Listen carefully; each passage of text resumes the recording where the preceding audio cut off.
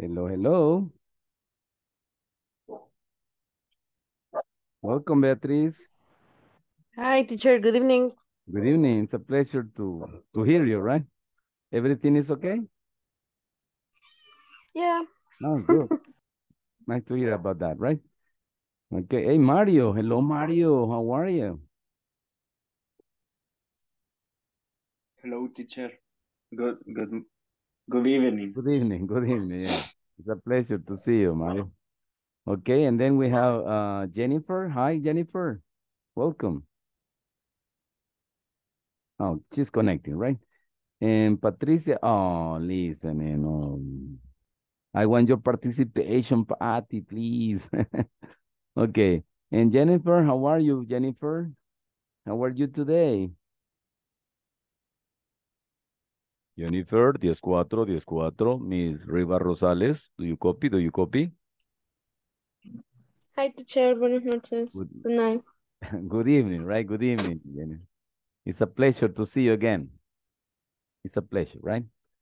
Okay. Now I got your message, Patty. Yeah. Okay. Ah, Elizabeth is connecting now, but let me share the material for tonight. Okay.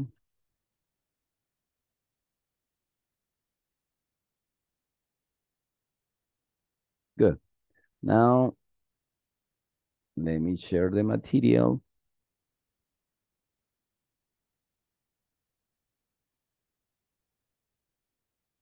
Just give me a second here. Something's happening. Okay, here.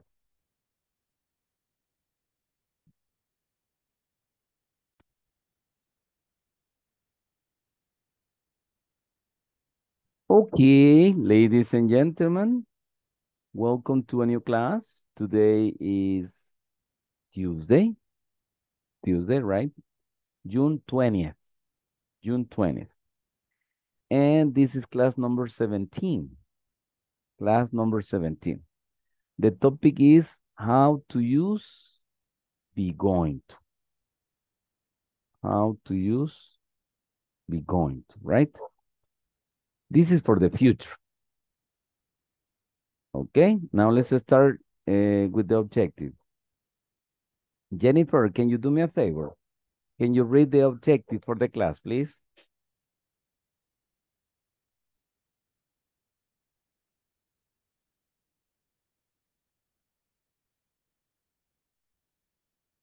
Jennifer,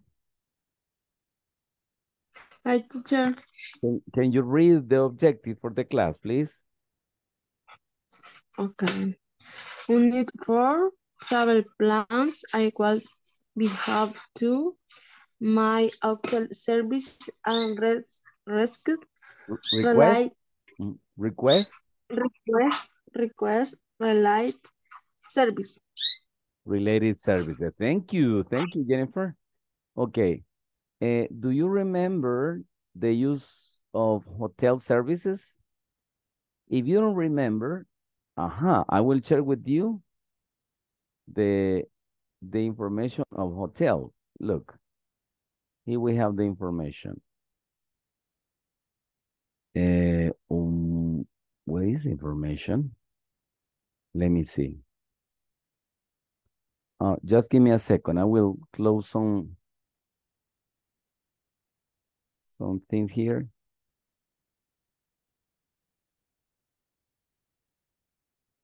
Give me a second, please. Okay. Sorry, I'm opening a material here for you. Yes. Yes. And sorry, let me check. Module 3, right? Okay.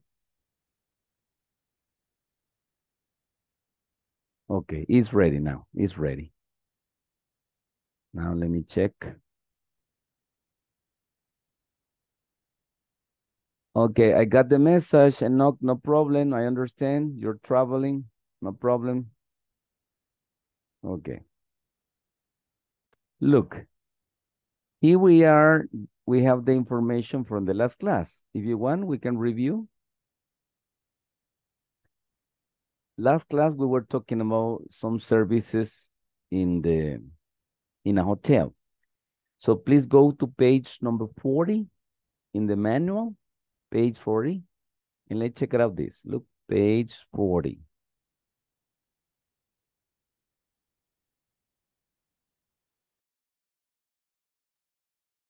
Here we have some services. Look, shuttle service.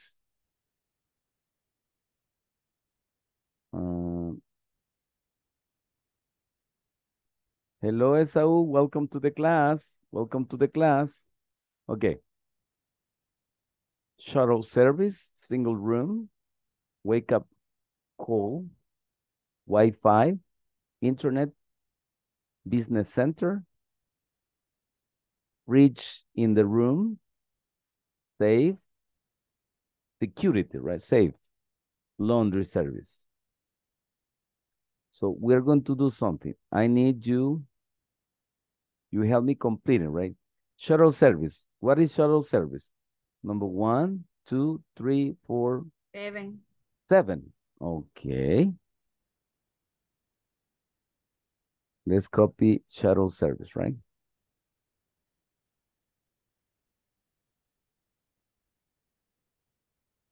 Shuttle service.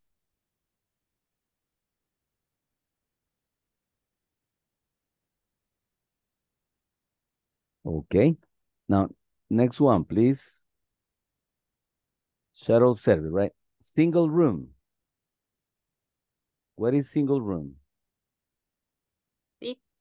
Number 6. Number 6.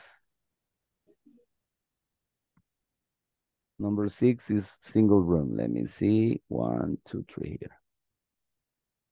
Single room, right?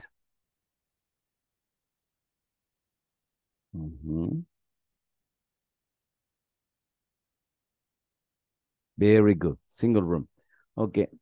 Next one. Wake up call or wake up service.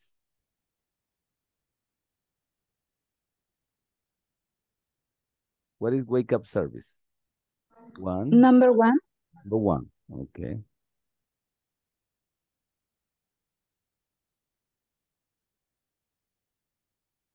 Wake up call, we're going to say, right? Or wake up service is the same, right? Okay. Next one. Wi-Fi internet. Wi-Fi internet. What number is Wi-Fi internet?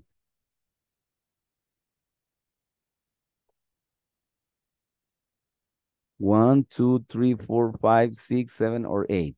Wi-Fi. 8. 8. Okay. Wi-Fi service, we say, right? Oh, internet. Wi-Fi internet.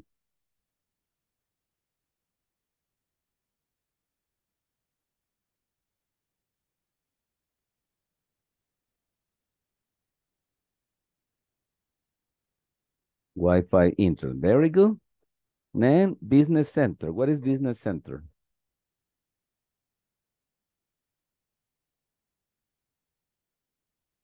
Number 4. Number 4. Very good.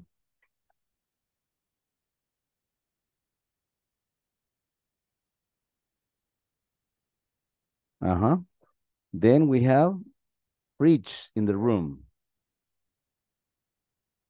Number 3. Number 3.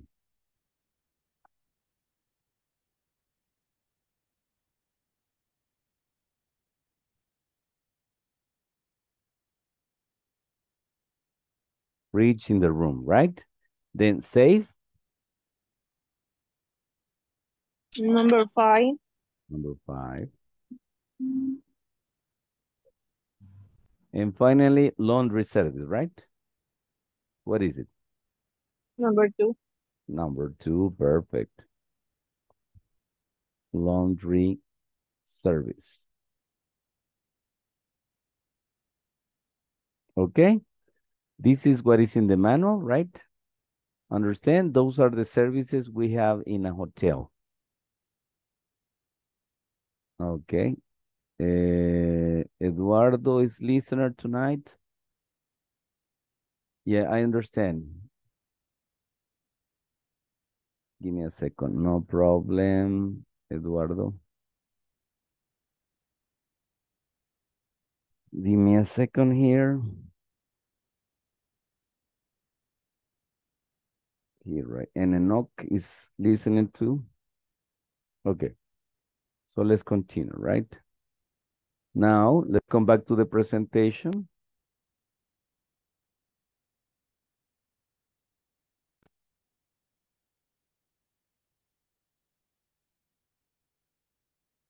Okay, so it says make a hotel reservation and request those services. What can you request? You can request Wi-Fi, you can request laundry service, you can request pupusas in your room, right? Yuca frita, nuegado, etcétera, etcétera, right? Whatever you need in your room, okay? Now, last time we were talking about hotel, right? And I remember Giovanni says he has been in some hotels. And Giovanni and Beatriz, if I remember. Have you been in a hotel, Beatriz? Yes, Ah, yes. but I prefer an antique. Antique. Okay, that no modern, antique, classic. Yes. Yeah, okay. Elizabeth, hello, Elizabeth, welcome. Hi, teacher. What about you, Elizabeth? Do you prefer modern or antique hotels? Antique hotel. Oh, the classic. Okay. Yes. Okay, Carolina, and you? I prefer antique hotel. Antique. Or Oh, like hostales, que le llaman. hostels. Hostels, yes. Yes. Mhm. Okay, there are some in Ruta de las Flores, yes. Okay, Mario, what about you, Mario? Teacher, quería saber cuál sería la traducción de shuttle service. Shuttle service. Well, I don't know exactly because I don't know how we call this in Spanish. Maybe servicio expreso. Okay, Mario, the idea is transportation from the hotel to the airport, you know. Es el transporte que se ofrece del hotel al aeropuerto. Entonces no sé si en español, ¿cómo le decimos? Sería el transporte del hotel. Creo, ¿no? ¿Cómo se le dice en español? Ah, o el charter, creo que charter le dicen. El charter, algo así, no estoy seguro, pero es el transporte que ofrecen los hoteles, Mario, desde el, A- desde el aeropuerto al hotel o viceversa, ¿no? Del hotel al aeropuerto. ¿Cómo cree que se le Aquí le llamaría? dicen, Ajá, aquí le dicen de distintas formas. Servicios profesionales de transporte. Aquí la ajá. creatividad. Ajá, pero en Ajá. ese caso, Mario, ese transporte es pagado por el hotel, en teoría, siento yo, ¿verdad? No, no sé Mm, si. Yo me recuerdo de mi experiencia, o sea, ¿no? Cuando fui a Decameron, pues, o sea, ok, cuando fui a Decameron, que había unos microbuses que llevaban a la gente, pero no sé si se pagaba extra o Decameron ofrecía ese servicio, no estoy seguro, honestamente. Pero más que todo en Estados Unidos es bien común que el hotel ofrezca ese servicio gratis. El problema es que hay que esperar, ¿verdad? No es que cada ratito estén saliendo. En Ok. Decameron hay paquete completo. Si usted De quiere, ver. lo llegan a recoger y lo llegan a dejar, o usted No. sí se presenta. Ok, thank you. Excuse me, Eduardo. Ya ven otro usuario de Decameron ahí. Ok, thank you very much. Mario, it's okay, Mario? ah, It's okay. Good. Gracias, teacher. And by the way, Mario, what do you prefer, modern or classic hotels, antique hotels? Y ya he estado en Antigua Guatemala, en un Ajá. hotel, o no sé si es, y bastante Ajá. bonitos, pero no me negaría a ir a un hotel 5 estrellas con Oh. arquitectura minimalista. Ajá. I imagine Mario in Las Vegas, for example, right? Who Yo knows? diría que ambos, Okay, el good, que good. toque. Okay. In if they have food, if they have swimming pool, right? If they have shows, no problem. You can go to any hotel. Thank you. Thank you very much. Now, continue talking about hotel. We have this conversation. Look. Jen says, hello. Well, this is a telephone conversation. Chiquirin, hello. Thank you for calling the Golden Star Hotel. This is Jen. How can I help you? Hello. I need to make a reservation. Sure. May I have your name, please? Gerardo says, of course, I'm Gerardo Gomez. Beautiful last name, right? Gomez. Okay. Thank you, Mr. Gomez. When are you going to arrive? Gerardo says, I'm going to arrive on Friday 14th.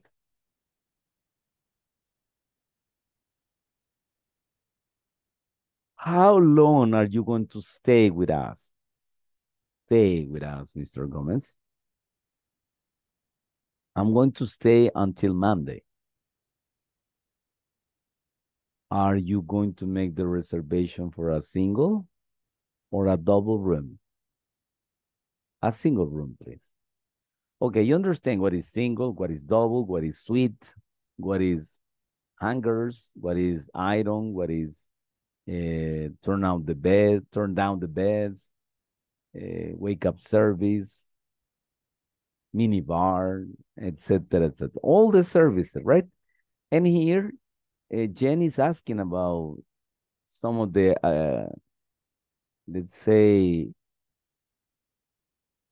the amenities, right? The amenities that the hotel offers, right?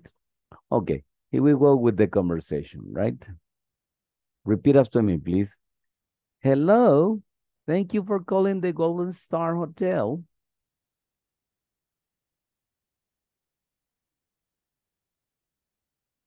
This is Jen.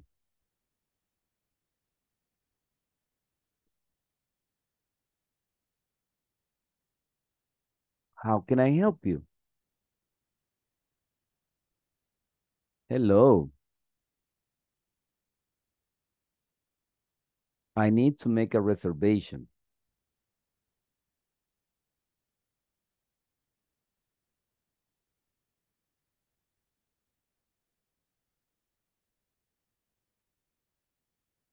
Sure. May I have your name, please? Name. May I have your name, please?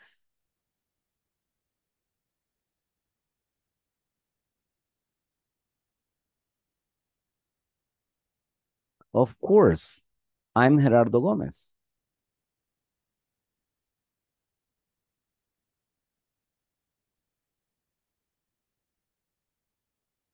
Thank you, Mr. Gomez. When are you going to arrive?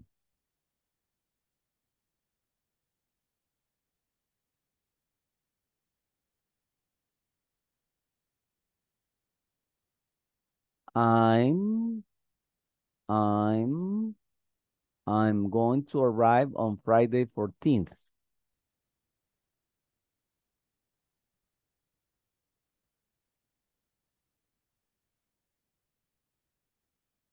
How long are you going to stay with us, Mr. Gomez?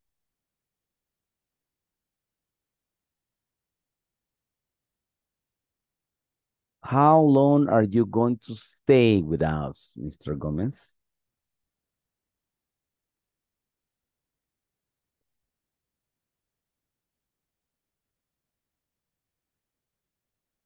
I'm going to stay until Monday. I'm going to stay until Monday?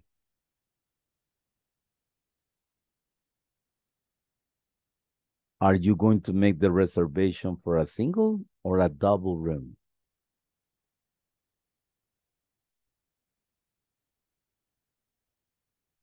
Are you going to make the reservation for a single or a double room?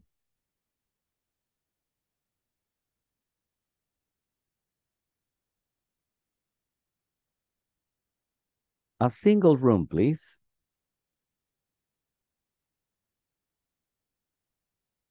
Good. Another practice, right? This time, you are going to listen and repeat, and later I will show you what are the letters, right? What are the captions? Ready?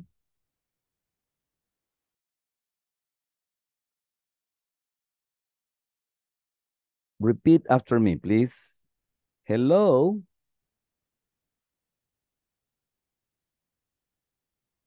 Thank you for calling the Golden Star Hotel. Teacher, a mí no me carga la conversación. No sé si solo a I'm mí not o a los... showing. I'm not showing the conversation. Sorry. This is part of the practice that you have to. Later, we'll show you, okay? Now, repeat after me, please. Thank you for calling the Golden Star Hotel.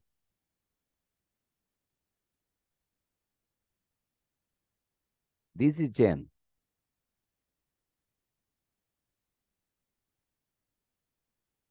How can I help you?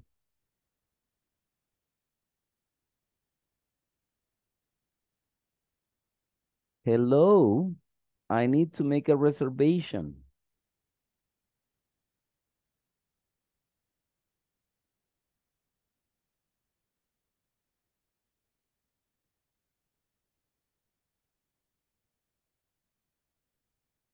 Welcome to the class, Christy. Welcome to the class.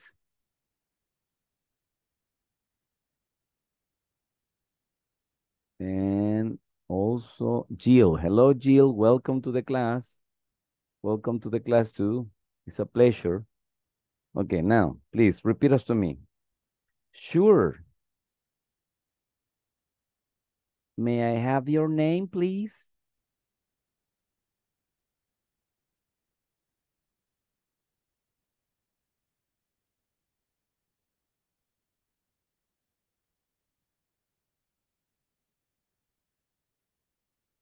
Of course. I'm Gerardo Gomez.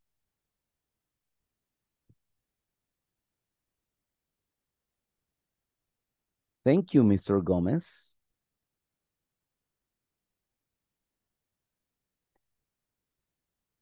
When are you going to arrive?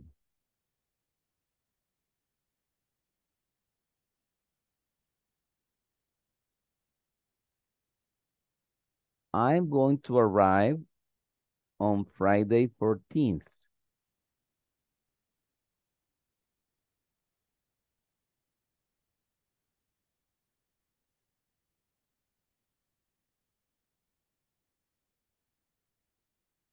How long are you going to stay with us, Mr. Gomez?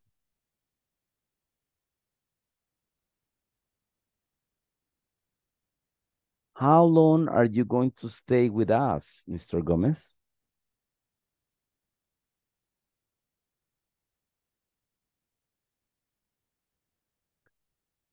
I'm going to stay until Monday.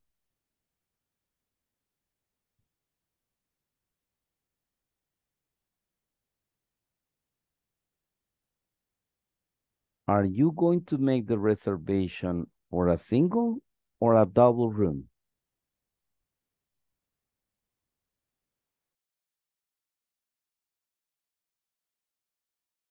Are you going to make the reservation for a single or double room?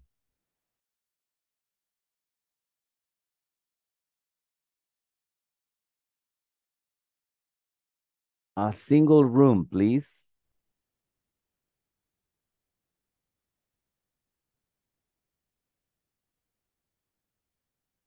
Okay, now please try to memorize the conversation because we're going to make a challenging practice, right? Vamos a hacer una práctica difícil.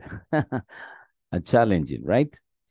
That you have to memorize. In the meantime, I will take the attendance.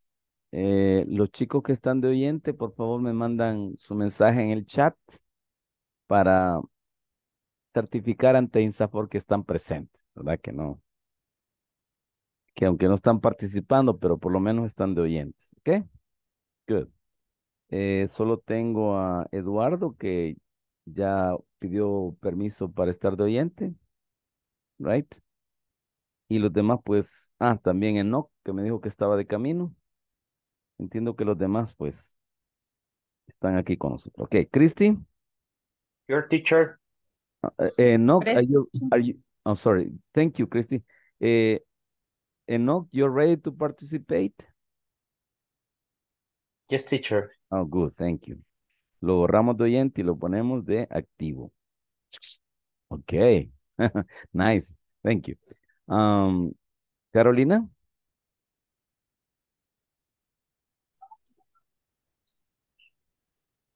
Present teacher. Okay, welcome. Daisy Carolina. Carolina, in Spanish, you know how to say Daisy in Spanish? Hola. How do you say Daisy in Spanish? My name is spelled D-E-I-S-I. Ambas Uh-huh. I son latinas y con E. I No es understand. D, no es D-A. Why? Thank you. I understand. Yes. Yes. Uh-huh. But in English, you say Daisy, but in Spanish, you say Margarita, right? Margarita. Yes. It's a beautiful flower. Yes. Thank you, Carolina. Thank you very much. It's a commercial. It's a commercial. Okay. Okay. Elizabeth. Present teacher. Thank you. Esaú. Present teacher. Welcome, Esaú. Jill. Present teacher. Giovanni.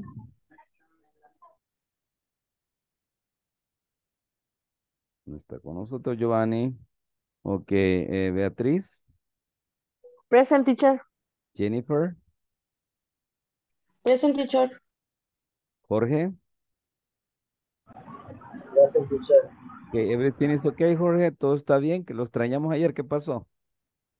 Sí, que me sentía bastante mal y me dormí. Oh, Y well, se me olvidó notificar, lamentablemente. no Disculpa, problem. ¿verdad? I understand. Algunas veces pasa, tranquilo, ¿verdad? Thank you. Pero ya ve que lo bueno de estar presente en todas las clases, que, sí, ¿cómo es posible que Jorge no esté ahora? Okay, thank you. Muchas gracias. Bueno, gracias a ustedes que están siempre presentes, ¿verdad? Todos, a todos, todos, sí, yes. Aunque sea de oyente, pero ahí están. Eso es muy bueno.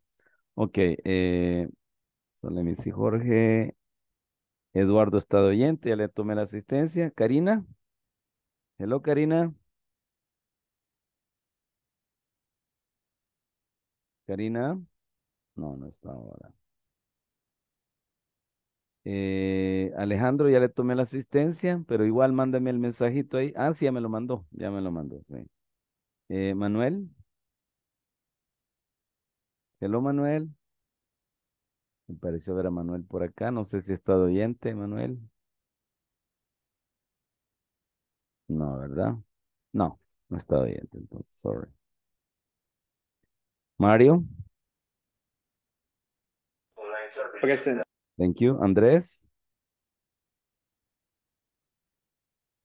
Bueno, no está, espero que se incorpore otro ratito, Andrés. Oscar, Present teacher. thank you, welcome. And Patty,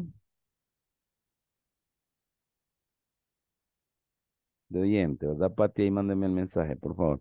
Esmeralda. Present teacher. Thank you. And Vilma? Okay, that's it, right? Yeah, okay, I have the message.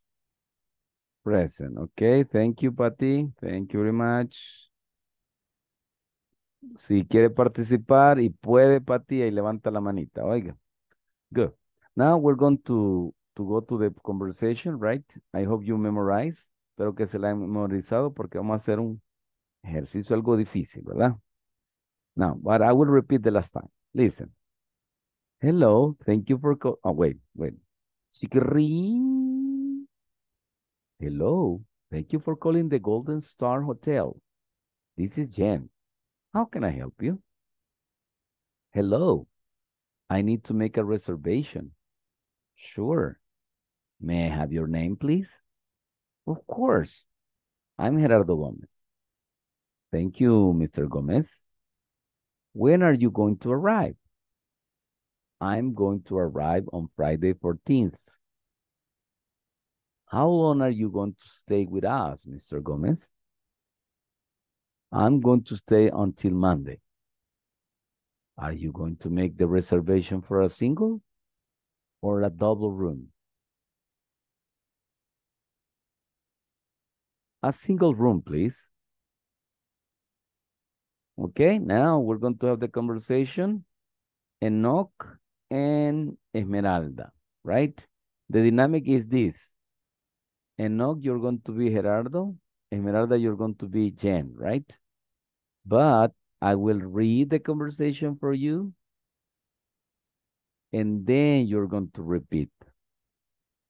Later, sorry, we are going to see the script on the screen, you know? Vamos a ver cómo se escribe hasta después de que lo hayan dicho, ¿ok?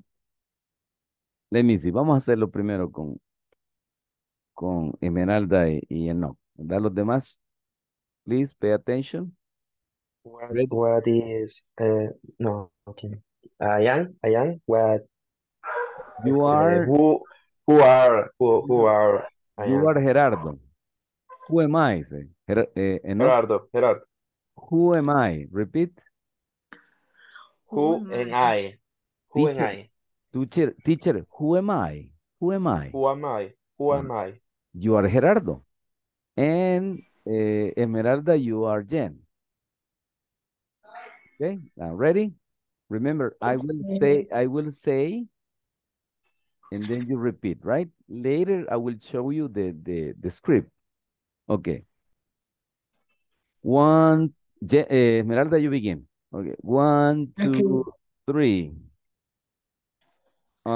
Chiquirín, hello. Thank you for calling the Golden Star Hotel. This is Jen. How can I help you?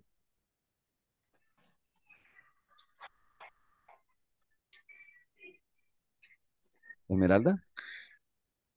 Lo repito todo yo como. Yes. Sorry. Yes, look at this, right? That's why I say. Por eso les dije, cuando estaba pasando el listado, memorícense, ¿ok? Ahí está, una oportunidad más. Vamos a darle unos segunditos ahí, ¿ok? A Enoch y Esmeralda. Por ser los primeros, les vamos a dar este chance. ¿Ok?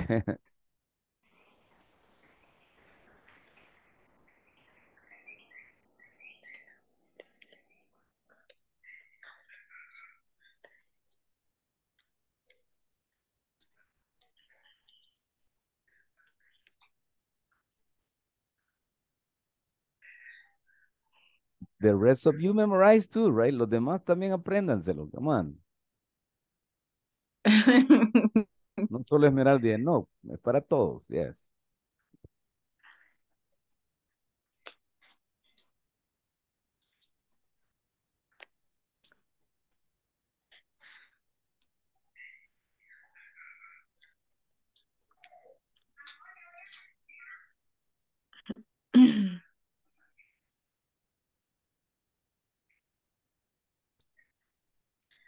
Muy difícil, le parece a Dudley, dice.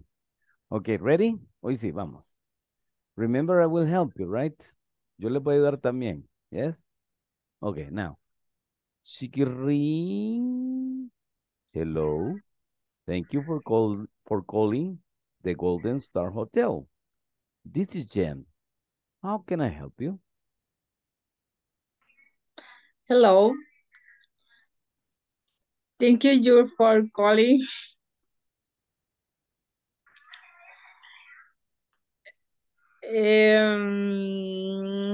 Hello. Thank you for calling. The Golden Star Hotel. This is Jen. I can help you. Hello, I need to make a reservation. Hello, I need to make a reservation. Sure, may I have your name, please? Sure. May I have your name, please? Of course, I'm Gerardo Gomez. Of course, I am Gerardo Gomez. Thank you, Mr. Gomez. When are you going to arrive? Thank you, Mr. Gomez. When do you do? ¿Cómo dijo? Thank you, Mr. Gomez. When are you going to arrive?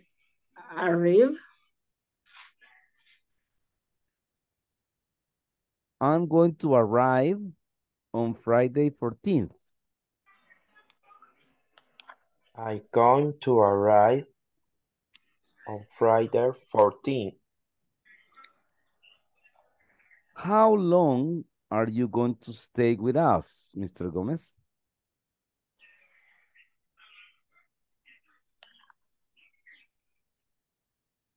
How long are you going to stay? Where is Mr. Gomez? I'm going to stay until Monday. I'm going to stay until Monday. Are you going to make the reservation for a single or a double room? Are you going to make the reservation for a single or a double room? A single room, please. A single room, please. My goodness, Esmeralda and Enoch, thank you, thank you. Okay, don't worry, it's complicated. Now, we're gonna have, memorize the rest of you, right? We're gonna have Christy. Christy, you're going to be Jen. And Oscar. Oscar, you're going to be Gerardo, right? Ready, Oscar? Ready. Okay, Christy, ready? Ready. Okay, good. It's the same dynamic, right?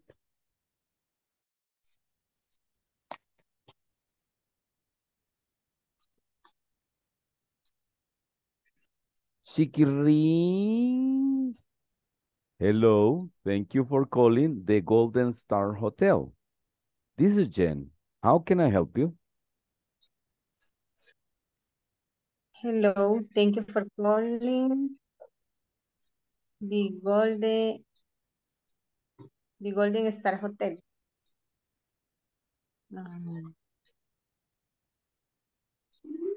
Y luego,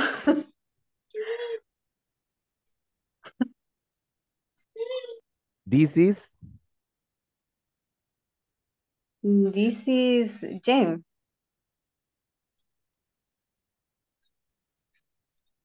Mm, how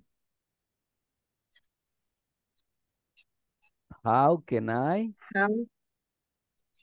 how can I help you? Hello, I need to make a reservation. Hello, I need to make a reservation. Sure, may I have your name, please? Sure, may I have your name, please? Of course, I'm Gerardo Gomez. Of course, I'm Gerardo Gomez. Thank you, Mr. Gomez. When are you going to arrive? Thank you, Mr. Gomez. Where are you going to arrive? I'm going to arrive on Friday 14th. I am going to arrive Friday 14th. How long are you going to stay with us, Mr. Gomez? How long are you going to stay, Mr. Gomez? I'm going to stay until Monday. I going to stay until Monday. Are you going to make the reservation for a single or a double room? Are you going to make the reservation? Mm, for a single?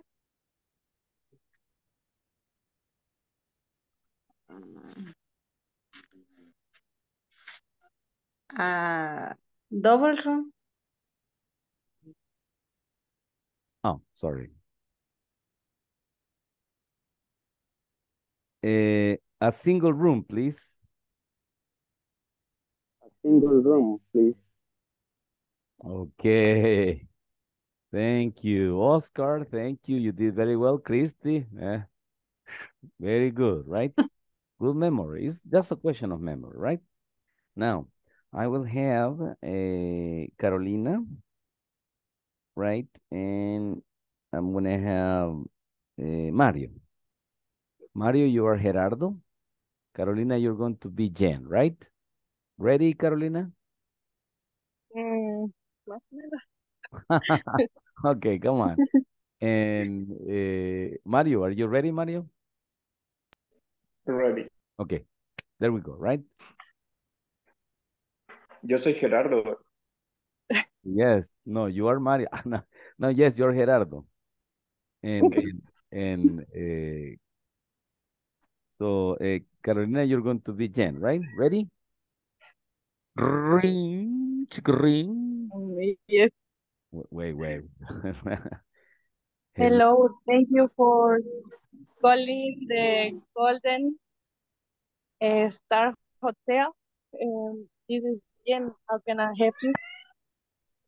Oh, Hello, I need to make a reservation. Sure. May I have your name, please? Of course, I'm Gerardo Gomez. Teacher, I should remember more. ok, sorry. Y yo ya me perdí en la presentación, permítame. Hasta yo me perdí. Me dejaron tan sorprendido. Come on. Ok, ¿a dónde nos quedamos? Sure, may I have your name, please? Y, Por ahí, por ahí. of course, Mario, Um, of course, I'm Gerardo Gomez. Okay, I will say, of course, I'm Gerardo. And Jen, say, thank you, Mr. Gomez. When are you going to arrive? Thank you, Mr. Gomez. Mr. Gomez, when are you going to arrive? I'm going to arrive on Friday,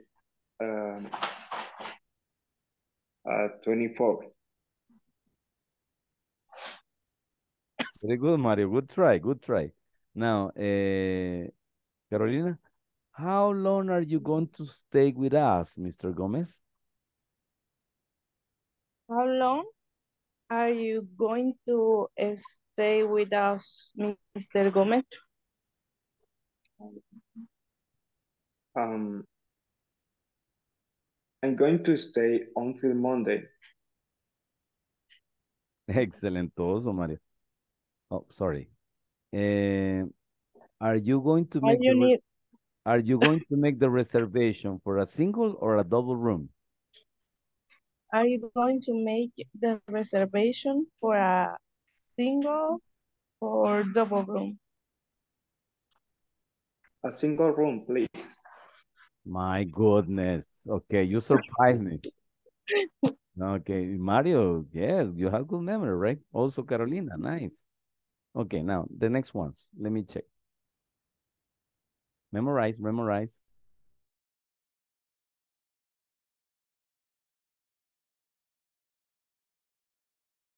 Esau and Manuel, right? Esau, you're going to be Jen.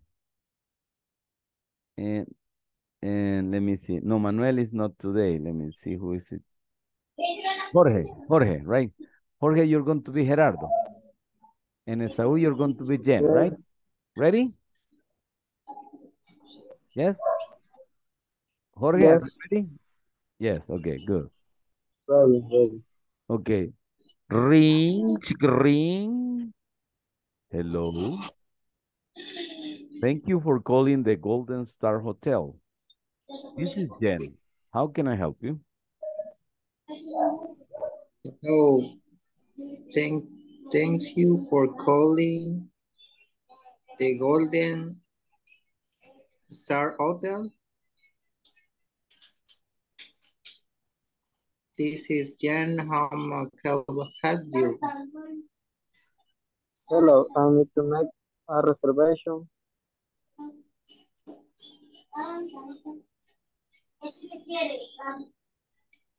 Sure. May I have your name, please? Sure, may I have your name, please? Of course, I'm Gerardo Gomez.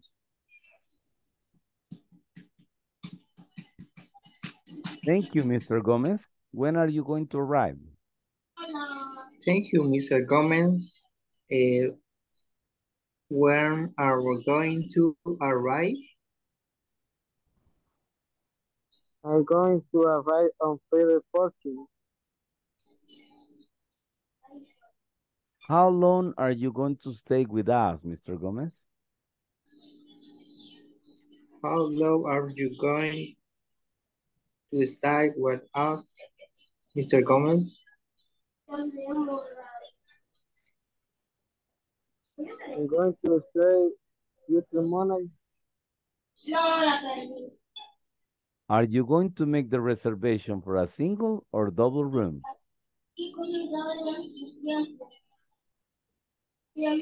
I'm going to reservation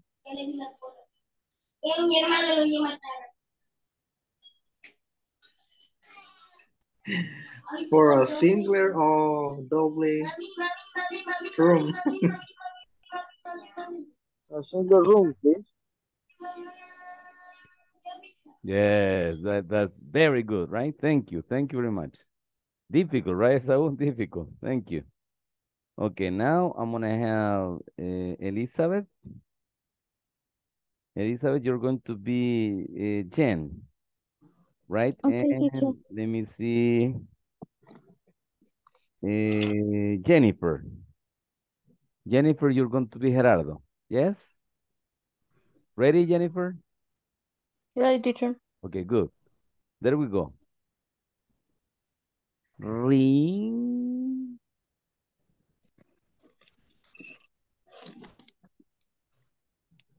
Ring, Elizabeth. Okay. Hello. Thank you for calling the Star Hotel. This is Jen. How can I help you? Hello, I may make reservation. Reservation. Mm, Sure. Sure. May I have your name, please? Of course, I am Gerardo Gomez. Gerardo Gomez. Um, Thank you, Mr. Gomez. When are you going to arrive? I am going to arrive on Friday 14.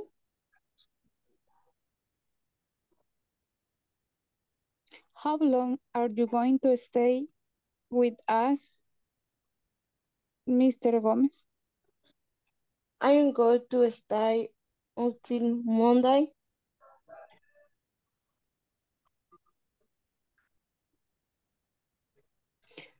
are you going to make the reservation for a single or a double room? A single room, please. No lo sé, Rick. Me parece que estaban leyendo el manual. Okay. No, I'm kidding, right? Yo sé que ya lo aprendieron, yes? Okay. Thank you very much. Now I'm gonna have Jill, right? Hi, Jill. Ready? Okay. Very good. So you and Beatriz. Yes. Jill, you're going to be Jen, and Beatriz is going to be Gerardo, right? Ready? Okay. Okay, chiquirín.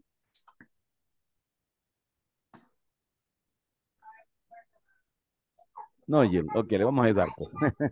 Hello, thank you for calling the Golden Star Hotel. This is Jen. How can I help you? Hello. Thank you for calling the Golden Star Hotel.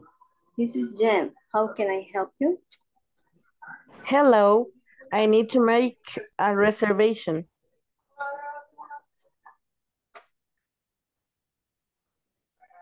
Sure. May I have your name, please? Of course, I'm Gerardo Gomez. Thank you, Mr. Gomez. When are you going to arrive? Teacher, can you help me, please? I am going to arrive on Friday 14th. I'm going to arrive on Friday 14th. How long are you going to stay with us, Mr. Gomez? How long are you going to stay with us, Mr. Gomez? I'm going to stay until Monday.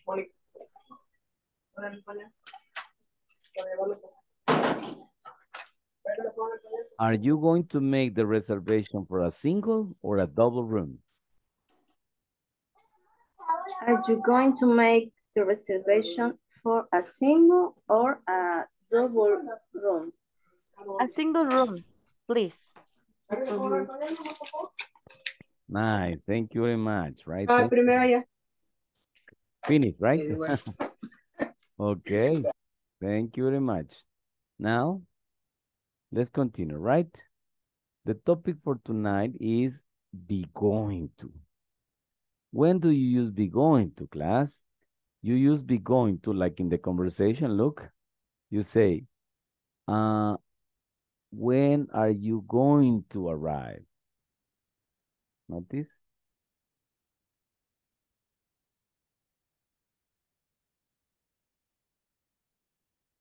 When are you going to arrive?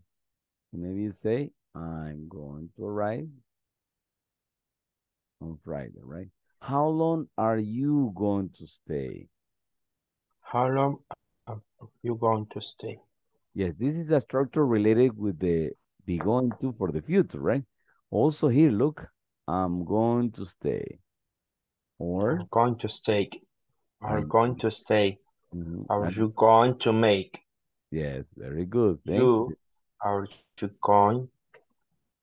Thank you. Thank you very much. Yes, okay. So all of these structures are related to be going to, right? Now let's see the information here. I'm going to arrive on Friday 14th. I'm going to stay until Monday. And Miss Puentes is going to travel to Costa Rica on April 14th. Now, the negative examples, look. Miss Puentes is not going to fly to Cuba on the 14th. Mr. Gomez is not going to arrive on Thursday 13th. So, we use the word not plus going. Any question?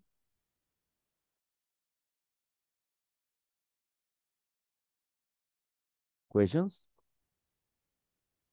Okay. Teacher, Yeah. what is the meaning? What is the meaning? Going to? I'm going to. I'm going to stay. I'm going to arrive. What is the meaning? Okay, I will explain something in general about the English. You know, can you help me, please? I need you conjugate the verb eat in Spanish. Past, present, and future. Eat. First person Eat. singular. In At, Spanish. eat, No, in eat, Spanish. In at. Spanish. Ah, Spanish. comer, Comí. comí, comiendo. No. No, Simple estaría present. simple present, comer. Como. Ah, como. Future. Ah, comeré. Comeré. Good. This is in Spanish, right? Yes. Is necessary enough to say yo comí, yo como, and yo comeré. Is necessary, yes or no? No No, necessary. it's not necessary. We don't use the subject. It's not necessary. You can say yo comí, yo como, yo comeré. You can say that. But it's not absolutely necessary. But in English, ahora vámonos al inglés. ¿Qué pasa con el inglés? Okay, let's say yo comí. I ate, right? Yo como. I eat.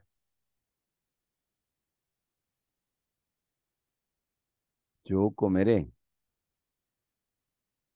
I will eat. Okay? Also, if you can add all other things, like, for example, comemos, comen, comes, come. So we can say here, for example, we eat.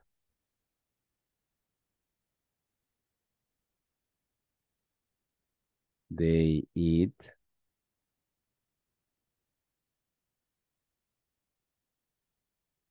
You eat.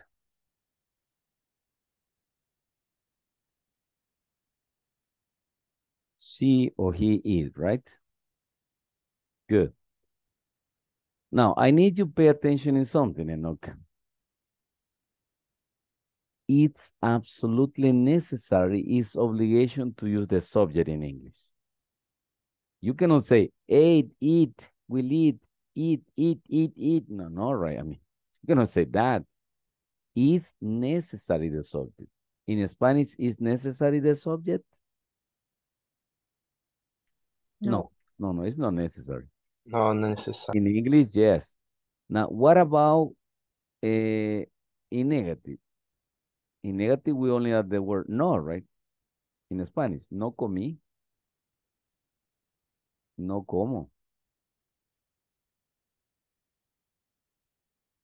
no comeré, no comemos. Easy, right? Easy. No comen, no comes, no come. For example, it's not the full combination. No es que lo esté combinando totalmente, pero más o menos para que tenga una idea, right? This is capital letter. To lowercase letter, minúscula, right?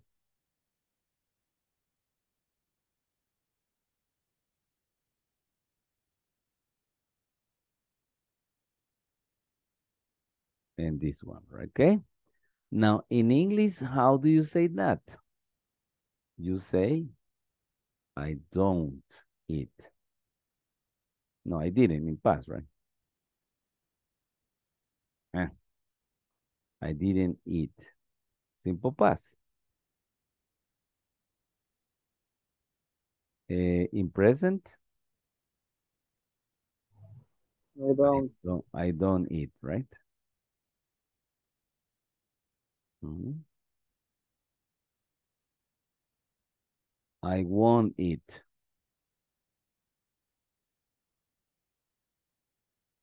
I won't eat. We eat. We don't eat. They don't eat. You don't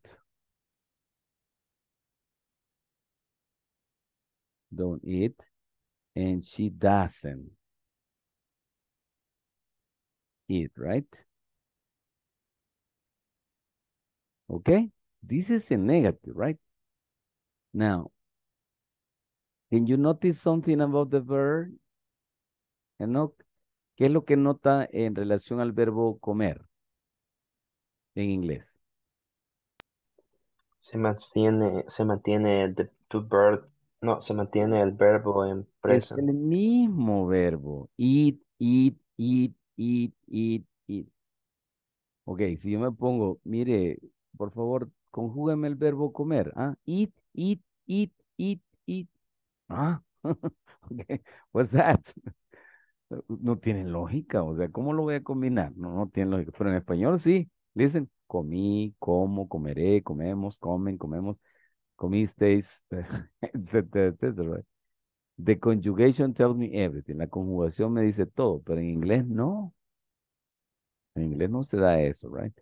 En inglés necesitamos un auxiliar, ¿ok? Necesitamos un auxiliar o un modal, mire, así se llaman, ¿ve? Auxiliaries y modals.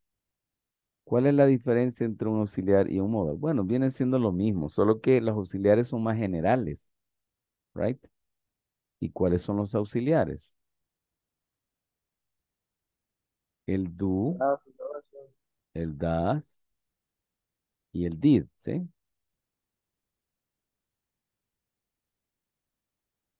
Por ejemplo, ¿sí? Aquí. Eh, otros auxiliares son el have, el has y el had, ¿ok? Y por último, otros auxiliares son el verbo to be. Are, is, was, were, right?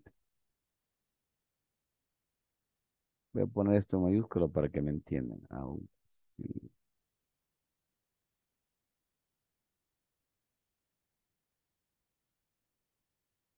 Y este modals, right?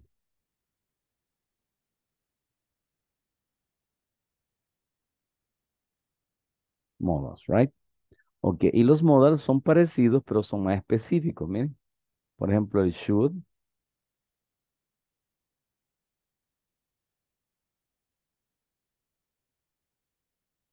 el would, el have to,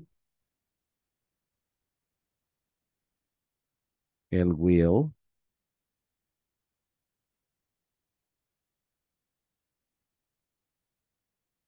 el Cold. Could, el can también, etcétera, etcétera. Esos son los modals. Son iguales, con la diferencia que los modals son más específicos. El should para dar consejos, el would para cuando quiero algo, el have to para obligación, el will para el futuro, el could para el pasado de posibilidad, etcétera, etcétera, right? Ok, permítame. Pero ¿qué les quiero dar a entender con esto? Les quiero dar a entender que en inglés nosotros, si queremos traducir los auxiliares o los verbos, no podemos, porque no existen en español. ¿Sí? Al menos los auxiliares en forma general, ¿no? Por ejemplo, cuando yo digo, I didn't eat, tradúzcame esto, Gerardo. I didn't eat. Palabra por palabra, tradúzcame.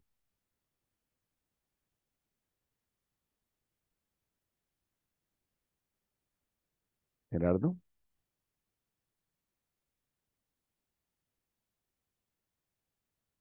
tradúzcamela al español, Gerardo. I didn't eat. Palabra por palabra, ¿ok?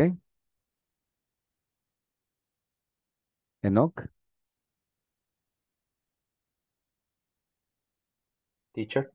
tradúzcame esa oración que está en azul. Palabra por palabra. Está difícil porque didn't es como que no tuviera un significado si no está agregado, si no está asociado a un verbo, ¿verdad? Ok, acaba de contestarse usted solito la pregunta que me hizo. Cuando me preguntó, teacher, ¿y qué significa going to? No significa nada. Solo significa que el verbo que está a la par del going to está en futuro. Así como el didn't significa que el verbo que está a la par, me estoy refiriendo al pasado, o el don't significa que el verbo que está a la par me refiero al presente, o el won't, que el verbo que está a la par se refiere al futuro, etcétera, etcétera, etcétera. Lo mismo going to no significa nada, no lo traducimos literalmente, ¿sí? Esa fue su pregunta, ¿verdad, Enoch? ¿Cómo se traduce el going to? ¿Cómo se dice en español? Entonces, en este caso, Yes, teacher. algunos auxiliares y modales sí se traducen, como I have to, tengo que, ahí sí se traduce, ¿verdad? Pero la mayoría de auxiliares y verbos también, modas, no se traducen, ¿sí? ¿Ok? Es por eso es que el inglés es diferente al español. Ahora bien, si usted me pregunta a mí, ¿qué es más difícil, el español o el inglés?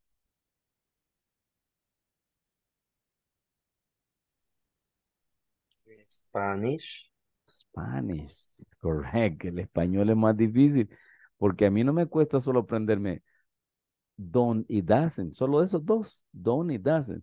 Pero si empiezo a conjugar el verbo en español, comes, comemos, comen. El otro verbo, volar, vuela, volamos, volaremos, volé. No más. Es un montón de verbos que hay que memorizarse, ¿no? Por eso es que cuando vienen a El Salvador o van a un país que hablan español, las personas que hablan inglés, el verbo no lo cambian, dice. Yo ir al Salvador y cuando ir al Salvador yo comer pupusas y yo invitar a amigos a comer pupusas. Y mañana yo comer pupusas y ayer yo comer ayer. Ayer yo comer pupusas. Comer, no pasan de comer, comer. ¿Por qué? No pueden conjugarlo. Porque en inglés el verbo no se conjuga, solo se asocia con un auxiliar. Y en este caso, el going to es un modal, que es un auxiliar, lo mismo, pero es un tipo especial de modal, que no se Y trata hace referencia a algo futuro, algo según escuché, ¿verdad? futuro. Yes, correcto. Y, pero también mencionó que el wool también parece que es de futuro, ¿verdad? No necesariamente, ¿verdad? Es que si me pongo a explicarle uno por uno, creo que No, no, claro, no, es que no es eso, sino que es que tenía esa duda porque will al parecer también se ocupa como para futuro o como que correcto, se sí, va sí, es también. correcto, sí. También el should se usa para futuro, el have to también, el can se puede usar como futuro también, el presente continuo se puede usar como futuro, varias estructuras se pueden usar como futuro, pero el problema es que sí, Ok, disculpe que no ok, quiero contestarle, pero, no, ya me contestó lo que pregunté, ya estuvo, yo nada más ah, filosofando. bien, pero es que si nos metemos ya, ok, pero me voy a centrar solo en la pregunta que usted me hizo. Going to no se traduce, ¿sí? Mario, your question, Mario. Soy Oscar. Ah, ok. Oscar, please. No, solo abonar que recuerdo de que usted nos dijo que el going to es para un futuro cercano y el will ya es para un futuro, digamos, un poquito más lejano, ¿no? Más o menos, más o menos. Más El o menos, will, ok. vaya, el will y el going to se usan como un futuro cercano o lejano, pero el going to cuando es como presente continuo, aquí está, miren, Oscar, presente continuo, continuous. Va, y no se me vaya a confundir con el going to con el presente continuo, porque tienden a confundirse. I am going to the beach tomorrow. Vaya, este es presente continuo, miren. Pero el going to aquí no es auxiliar. El going to es un verbo, porque miren, a la par de going to no aparece otro verbo. Comparémoslo. Les voy a poner usando el going to para que vean que es diferente. I am going to go to the beach. ¿Ok? Como auxiliar, el going to tiene que ir acompañado de otro verbo. ¿Sí? I'm going to eat, I'm going to work, I'm going to speak, etcétera, etcétera. Pero en el presente continuo, el going to es estar yendo, ¿sí? Podemos cambiarlo también si quieren, miren. Podemos poner I am visiting, ¿ve? I am visiting the beach. Oops. I am visiting the beach. Miren, visiten. Y aquí también podemos cambiarlo. I am going to visit. ¿Ve? ¿Vean la diferencia? Entonces, aquí para rematar, ya que Oscar me hizo la pregunta, vamos a ponerle otro ejemplo con will. I will go to the beach.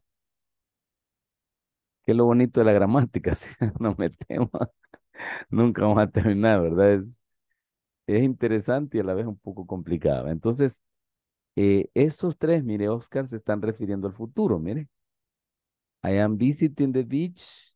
I am going to visit the beach and I will, no, perdón, aquí visit. I will visit, pero para que me lo entiendan, ¿sí? I will visit the beach.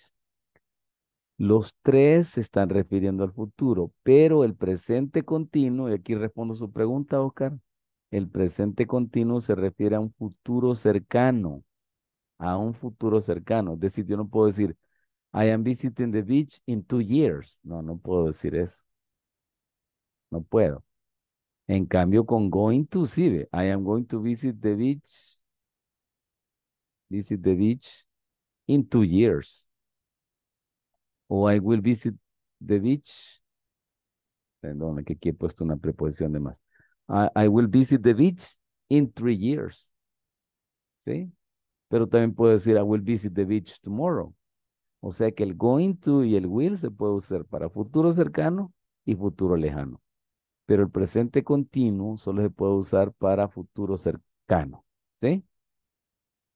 ¿Contestas a su pregunta, Oscar, y su comentario? Yes, okay, good. Thank you for your comment, right?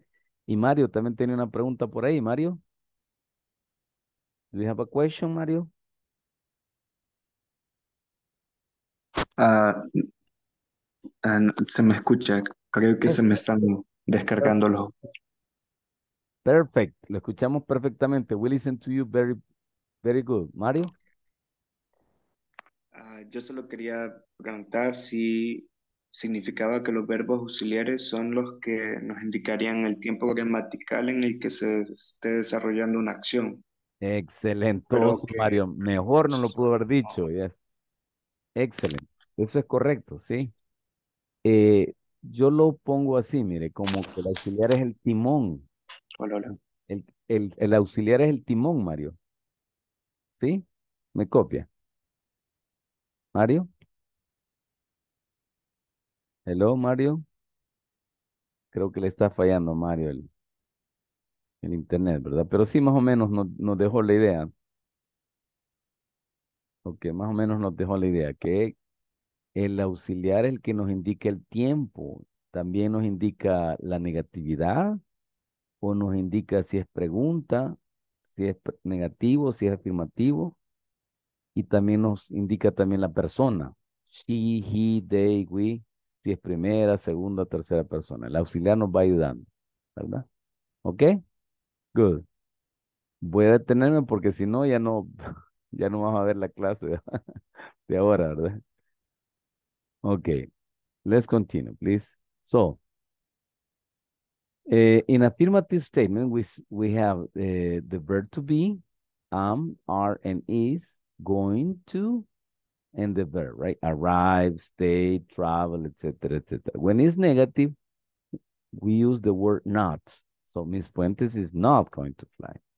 Mr. Gomez is not going to ride. Okay? So use be going to plus the verb to describe scheduled activities and activities that will definitely happen in the future. Right? Si queremos describir actividades que van a suceder en el futuro o actividades planeadas para el futuro con seguridad, bueno, solo Dios sabe qué ocurre en el futuro, por supuesto, pero si los humanos hacemos planes, podemos decir, ¿no? Que si estamos seguros de lo que vamos a hacer, vamos a usar going to. El will no es seguro, pero el going to sí, estamos seguros de que va a pasar. Repito, al decir estamos seguros de lo que va a pasar en los planes humanos. ¿Ok? Good. Now let's go to an exercise, right? Ok, pero aquí me tengo que escapar de la programación y voy a escribir aquí. Yes. Ok, volunteers, please go fishing. So it says, I am going to go fishing, right? Yes, cambiémosle letra aquí para que me copien. Yes. I am going to go fishing, right? Ujú. Pregunta, fishing es pescar, ¿verdad? No, ir a pescar. Ir a No, pescar. solo la palabra fishing es pescar. Ah, Era mi pregunta. pescando. Pescando. Fish es pescar y fishing es pescando, ¿yes? Y fishing también puede ser una actividad. Aquí es una actividad. Pero en este caso, como dice to go, sería yo iré a pescar o yo ando pescando, estoy seguro. No, sería yo iré a la pesca, Ah, ok. ¿yes? Ok, gracias. O yo iré a pescar, pero lo que le quiero decir es que fishing, como swimming, riding, working, etcétera, etcétera, son nombres, no verbos. Son nombres, no verbos. El verbo aquí es go, ¿eh? Go, ¿sí? Aquí inclusive, mire, Jorge puede poner go to the park, en lugar de poner fishing, to the park. Y el parque es un nombre, ¿verdad? Igual fishing es un nombre. Es el nombre de una actividad que es la pesca, ¿no? ¿Ok? Pero puede decir así usted, mire, I am going to fish. Te lo voy a cambiar aquí para que me entienda. En lugar de decir go, digo, I am going to fish. Yo pescaré, ¿sí? Y ya desaparece fishing, mire. I am going to fish. Yo voy Hasta a... entendiendo el go es de, especifica de ir. Sí, correcto. Entonces aquí es go fishing. Pero también puede poner swimming, mire. I am going to go swimming, ¿ve? ¿Sí? Puede cambiarlo totalmente. Entonces dejémoslo así como estaba aquí. Go fishing. Good. Number 2, please. Maggie. Mario.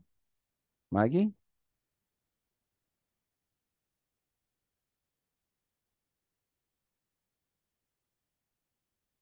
Ajá, Mario.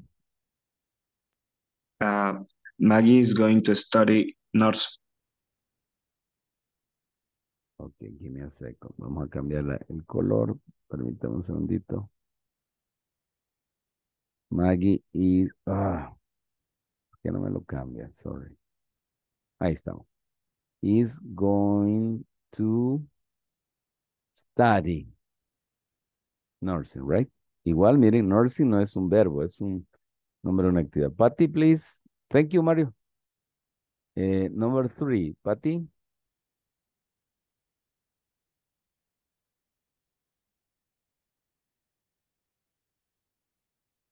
My friend are going to get married.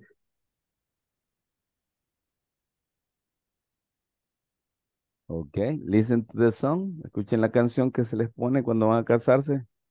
Tan, tanan, tanan, tan, tanan. Ah, no, sorry, no. Esa no es la canción. Bro. Ok, good.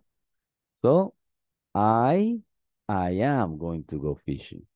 Maggie is going to study nursing. Aquí borramos el puntito aquí, yes. And like Patty says, my friends are going to get married. Okay? Good. Now, let's go to another exercise. We listen to music after dinner. Look, we are going to... Es que este ejercicio ya estaba hecho. Así es que vamos a borrarlo.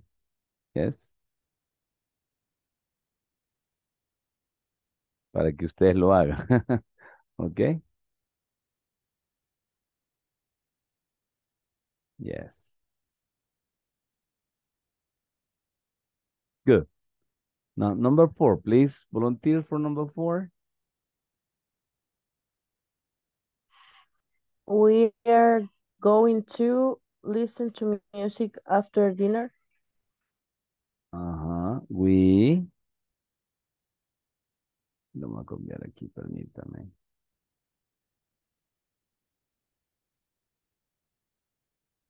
We are going to listen to music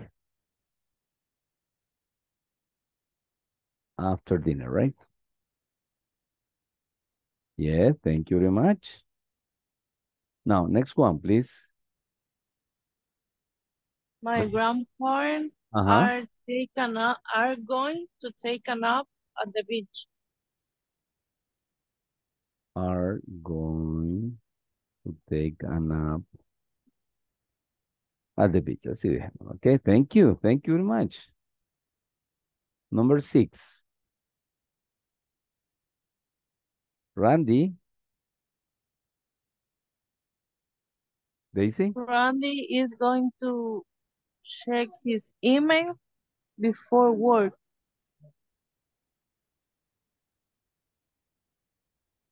Before work, right? Thank you. And number 7? Volunteers number 7?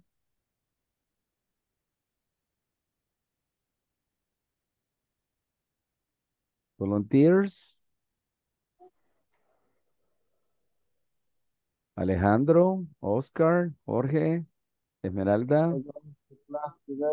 Sería Okay. I am,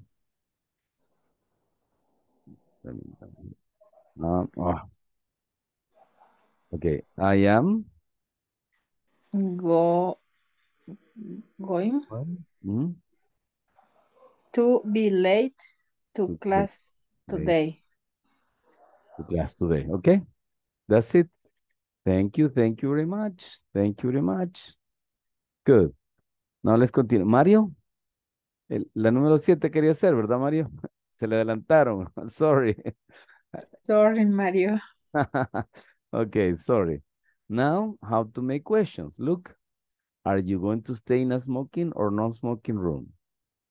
Are you going to make the reservation? I'm sorry, vamos a maximizarlo, okay.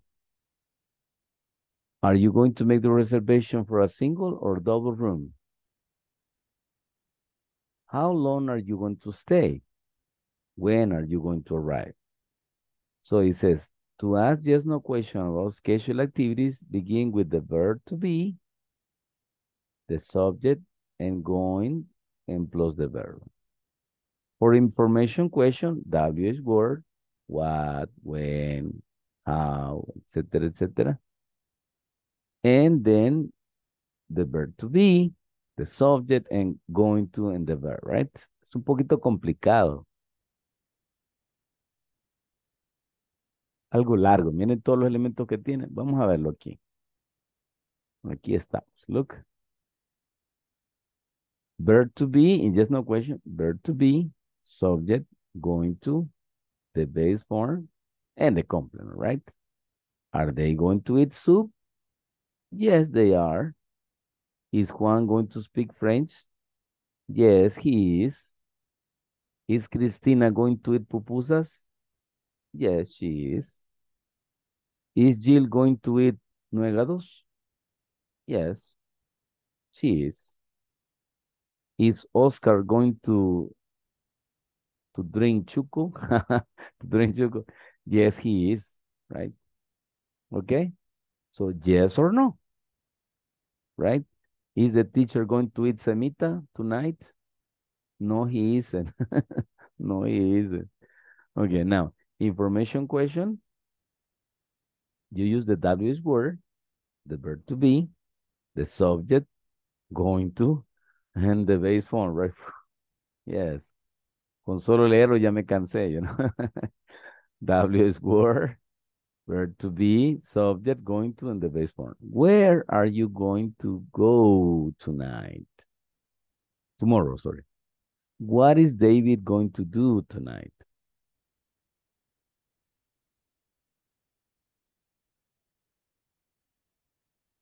Okay, questions? En lo que me analizan, voy a pasar a la asistencia por segunda vez. Please say present. Enoch, Here, teacher. Christy, Present, teacher. Carolina, Present, teacher. Esaú, Present. Elizabeth, Present, teacher. Jill, Present, teacher. Giovanni, Beatriz, Present, teacher.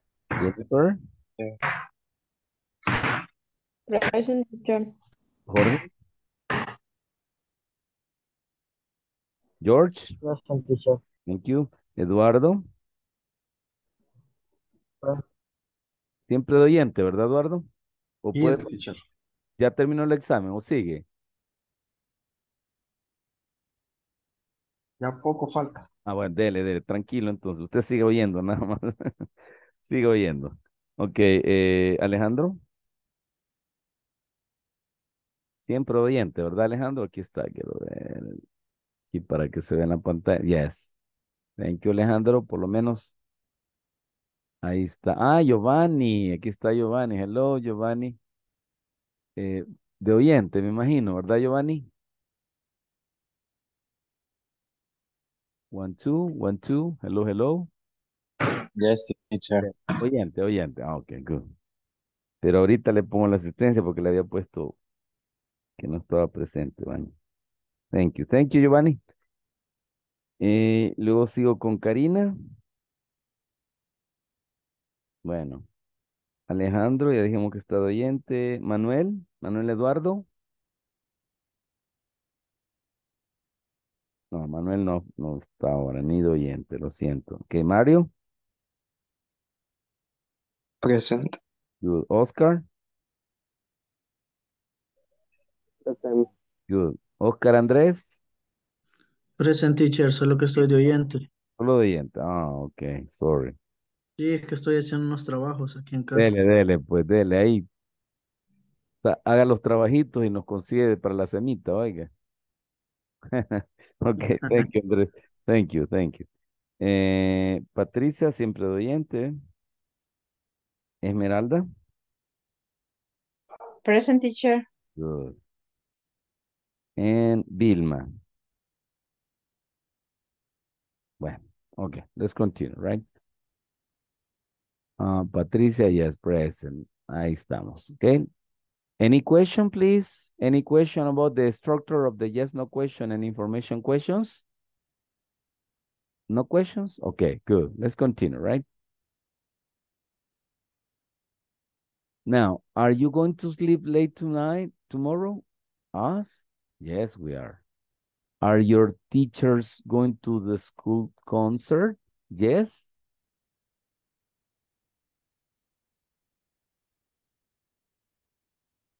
Are your teachers going to the school concert? Yes. Yes, we are.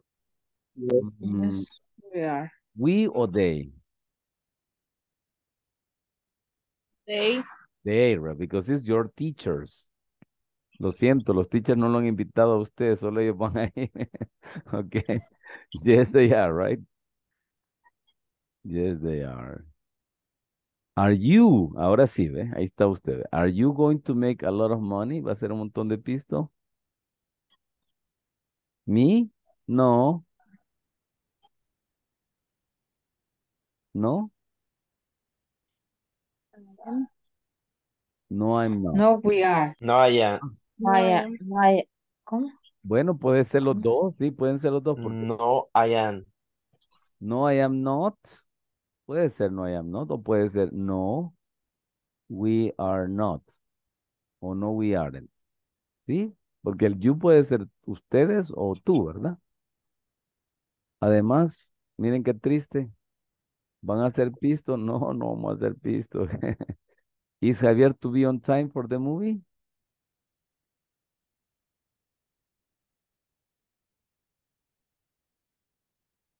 Is Javier going to be on time for the movie? Yes? Yes, he is.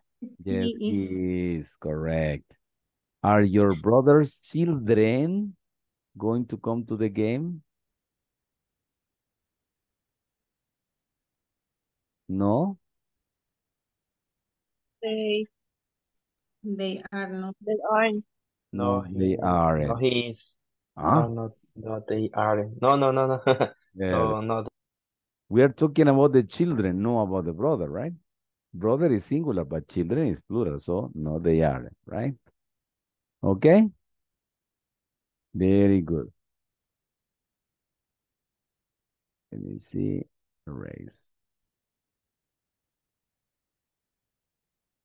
Bueno, ¿y aquí qué había? Ah, trivia, de trivia, yes. Ta-da! Ready? What is the only species of meow meow that will live and hunt in a group? Caza y vive en grupo. Who is? It's a species of cat, right? Es una especie de felinos.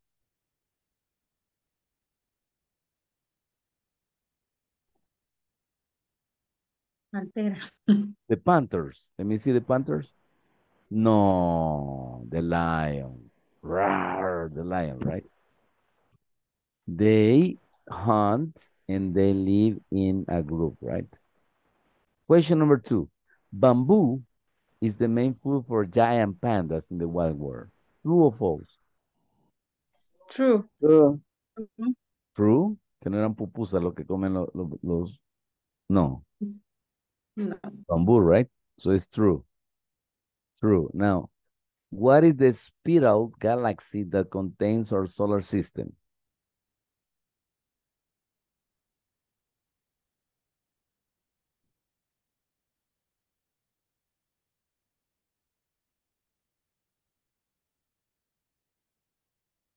Vía Láctea, pero no sé cómo se dice en inglés. Milky Way. Ah, Milky Way.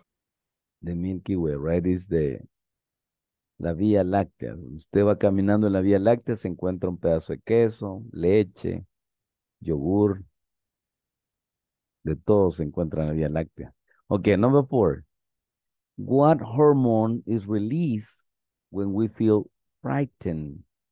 Uy, sorry.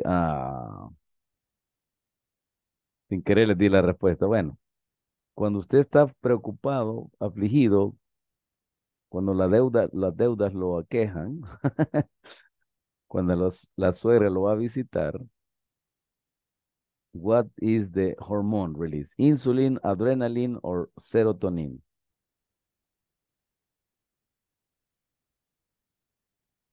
Adrenaline. Adrenaline, right? Cuando lo van a visitar los del Ministerio de Hacienda. Adrenaline, right? Okay, very good. Where is the meaning serotonin? Serotonina. Cuando lo va a visitar la suegra. Ah, sale corriendo, Jorge. Ahí. No estoy. Ok. Serotonina es una hormona del. La hormona de la felicidad. Ajá, correcto, serotonina. Y la insulina es una estabilizadora del cuerpo, ¿verdad? Ok, que algunas personas no lo producen y ahí es cuando se da la diabetes, creo. ¿Correcto? Yes, yes. Sí, sí, ¿verdad? Ok, y la adrenalina es cuando o está muy preocupado o afligido. Yes. Adrenaline, aquí lo dijo también Jill. Thank you, Jill. Queda por escrito la respuesta de Jill. Ok, now vamos a otro recurso. Muy bonito. Aquí que ya lo voy a compartir.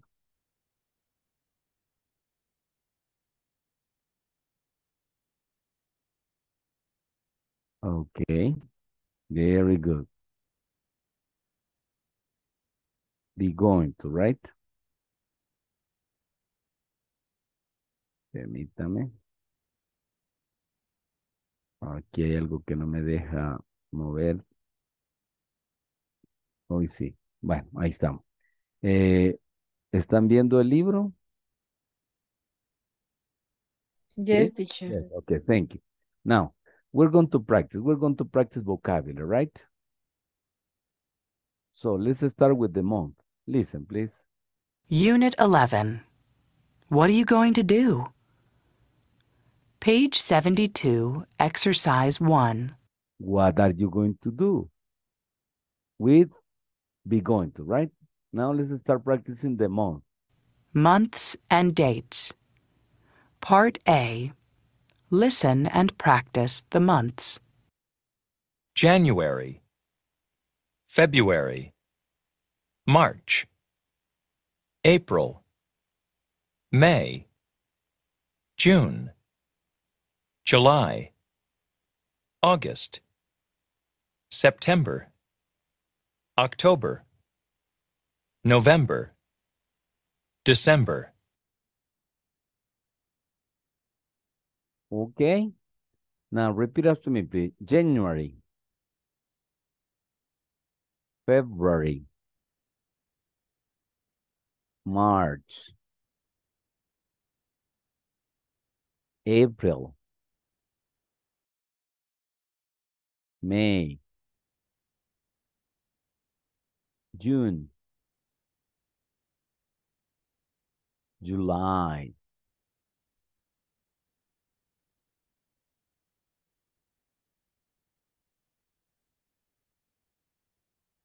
August,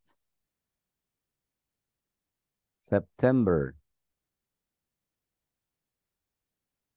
October, November, December, right? Okay, good. I explained about the names of the month, right? Ya les expliqué por qué se llaman los meses así, ¿verdad? Yes? No. In Spanish it's the same, but let me see. At the beginning, before the Romans, right, there were 10 months. Antes de los romanos, solo existían 10 meses, comenzando con marzo, March, April. Sí, no sé por qué marzo y abril y mayo se llaman así, esto se lo puede ver. Pero junio se llama junio por Juno, la diosa Juno, la diosa del amor y la abundancia, ¿no? Juno. July, julio, se llama así porque Julio César fue un emperador y dijo, bueno, quiero que un mes se llame igual que mí, Julio, Julio César, ¿no? Entonces él le puso ese nombre. El siguiente emperador, César Augusto, dijo, bueno, ¿y si a qué le puso el nombre del mes? Y yo, ¿por qué no? Dijo. Entonces le puso Augusto, César Augusto, ¿ok? Y como eran 10 meses, el mes de marzo era el 1, abril 2, 3, 4, 5, agosto era el 8 y septiembre, miren, era el 7. Septiembre quiere decir 7. Octubre es el 8, noviembre es el 9, November, ¿ah?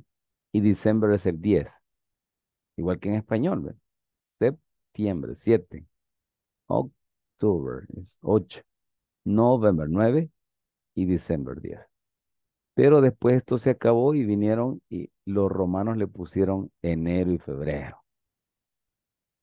Les gustó inventar y metieron 2 meses más ahí. Y ya se hicieron 12, ¿va?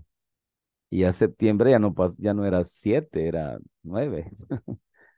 Y octubre ya no era 8, sino que era 10. ¿Ok? Now, let's go to the ordinal number. Creo que con esto es suficiente. Vamos a la conversación. Listen, please. Listen to the conversation. Page 72, Exercise 2, Conversation, Birthday Plans. Listen and practice. Are you gonna do anything exciting this weekend? Well, I'm gonna celebrate my birthday. Oh, happy birthday! When is it exactly? It's August 9th, Sunday. So, what are your plans? I'm gonna go to my friend Kayla's house. She's gonna cook a special dinner for me. Nice! Is she gonna bake a cake, too? Bake a cake? Oh, I'm not sure. Okay. Now listen again and repeat, please. Repeat. Page 7. Listen and practice. Listen and repeat. Are you gonna do anything exciting this weekend?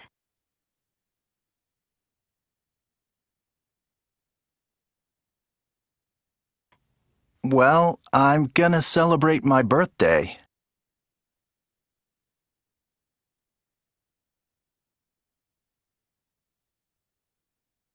Oh, happy birthday!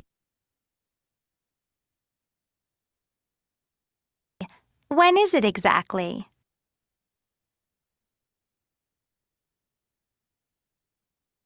It's August 9th, Sunday.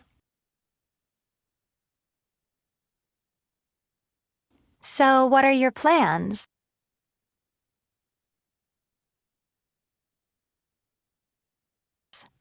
I'm gonna go to my friend Kayla's house. She's gonna cook a special dinner for me. Nice! Is she gonna bake a cake, too?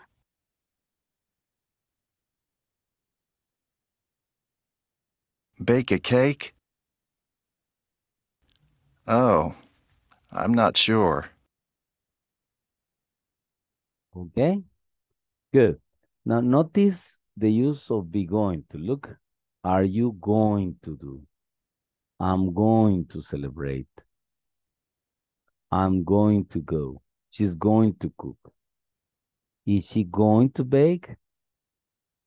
Okay.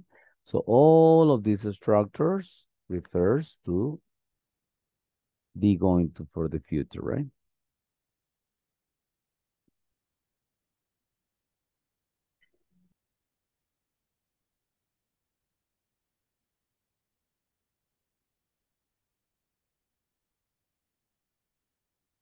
Okay. So all of this structure refers to the future with be going. Nice. Now we're going to go to the next part.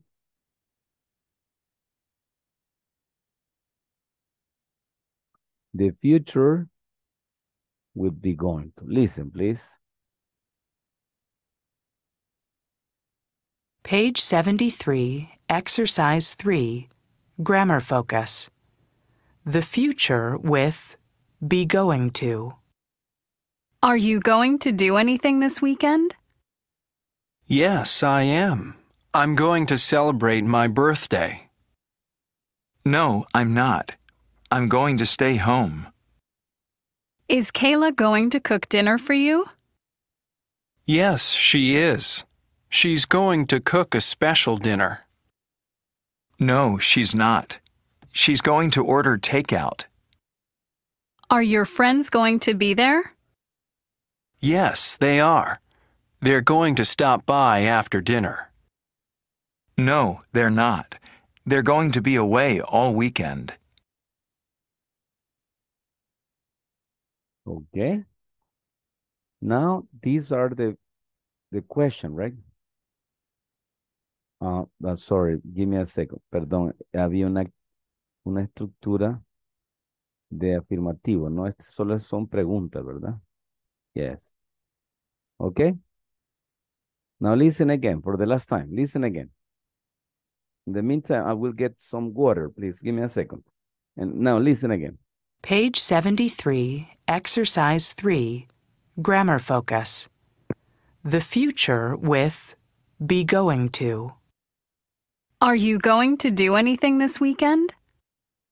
Yes, I am. I'm going to celebrate my birthday. No, I'm not. I'm going to stay home. Is Kayla going to cook dinner for you? Yes, she is. She's going to cook a special dinner. No, she's not. She's going to order takeout.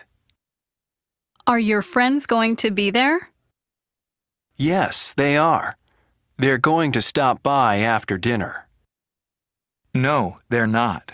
They're going to be away all weekend. Okay, very good. Now, we're going to make an exercise.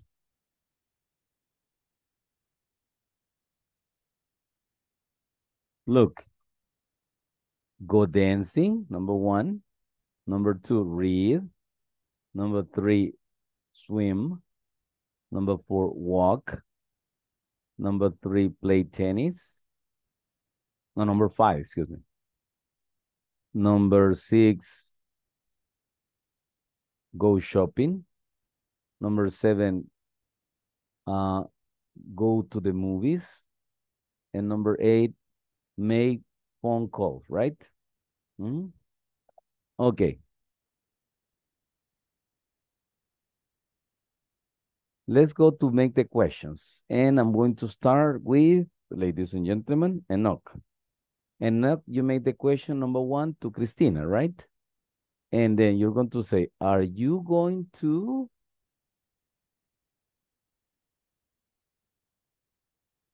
go dancing? Right?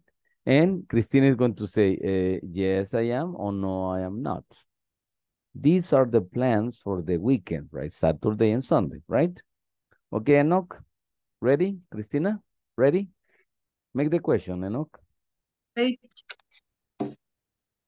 Christina, excuse me. Are you going to the dance on weekend?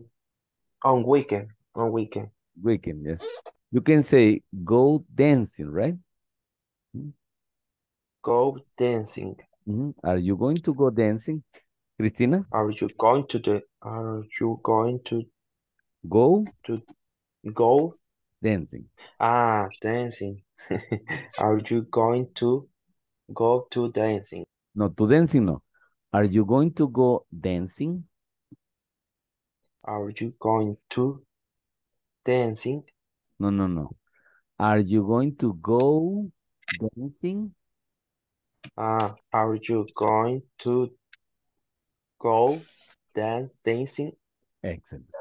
Christy? Yes, I am. Oh, nice, Christy. Now, Christy, to Carolina, please read.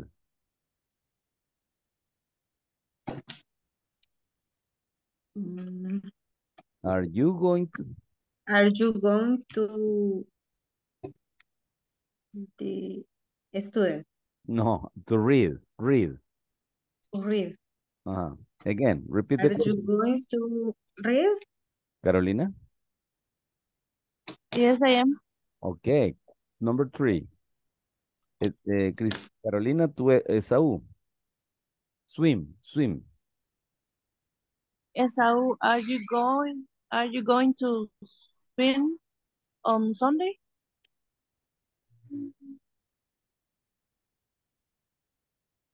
No, I don't.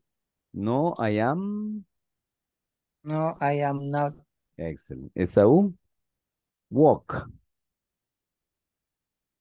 to Elizabeth.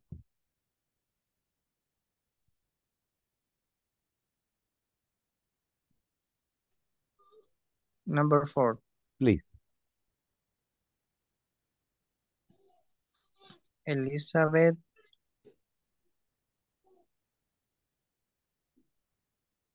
is going. Are you going to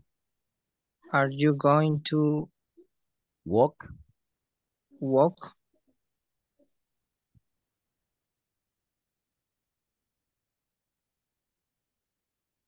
Elizabeth?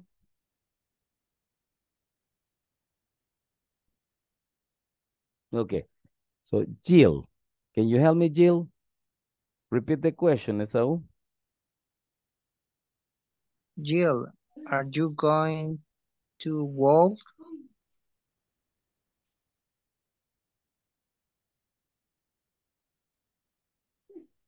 To not microphone.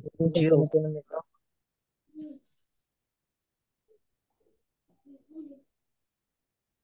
Ready, Jill? Jill dice que no tiene micrófono, teacher. Ah, sorry, okay. No, Elizabeth, no, Jill. Nadie le quiere contestar, Esaú. Ok, vamos a con Beatriz, please. Repeat the question. Beatriz, are you going to walk?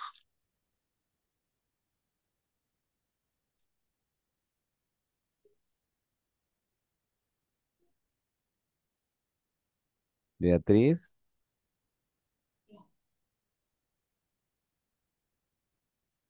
No, Esaú, sorry. Ok, sigamos con todas las chicas, miren, vamos a ver. Jennifer Guadalupe. Vamos a ver si Jennifer nos contesta. Last time. Last time, Esaú. Jennifer, Guadalupe. Guadalupe, are you going to walk, please? Are you going in? Yes, I am or no, I am not, Jennifer. Yes, I am. Okay, good, thank you. Oh, class, ya casi se nos acaba, entonces solo vamos a ver un ejercicio. Voy a tener que tener la actividad porque quiero que escuchemos un ejercicio de listening, ¿ok? Y por aquí tengo algunos mensajes. Sí, no hay micrófono, es bueno, sorry. Vamos a escuchar este audio, solo voy a pasar la asistencia y vamos a ver quién se va a quedar conmigo esta noche, tonight. Oscar, ¿puede quedarse esta noche 10 minutos extra? Bueno, en realidad 7 minutos más o menos. Yes? Okay, thank you, Oscar. Thank you very much. Okay, let's continue, right? Now, it's 5:30 p.m. What are these people doing, right? And look at the picture, please. We have Michelle, Kevin, Robert, and Jackie. So, what are the plans for these people? ¿Qué creen que van a hacer estas personas esta noche? For example, Michelle. The party. Michelle is going to go to a party. No lo sé, Rick. No, Michelle, no. Exercise. Exercise, maybe. Michelle, no. Who? Entonces, ¿quién va a ir a la party? Ajá, ya tiraron la piedra. Ok. Now, Kevin.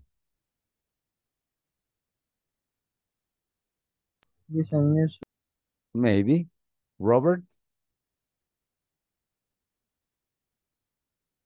Read. Read. Okay. Jackie? He's going to the supermarket. No, no, no. She's going to the supermarket. Ya vino al del supermercado porque ya trae sus cosas, ¿verdad? She is going to make the dinner. Excellent, right? And maybe Robert is going to work, right? Okay, listen, please.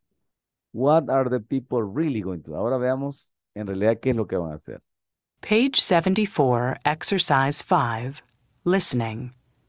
Evening Plans. Part B. Listen to the interview. What are the people really going to do? Complete the chart.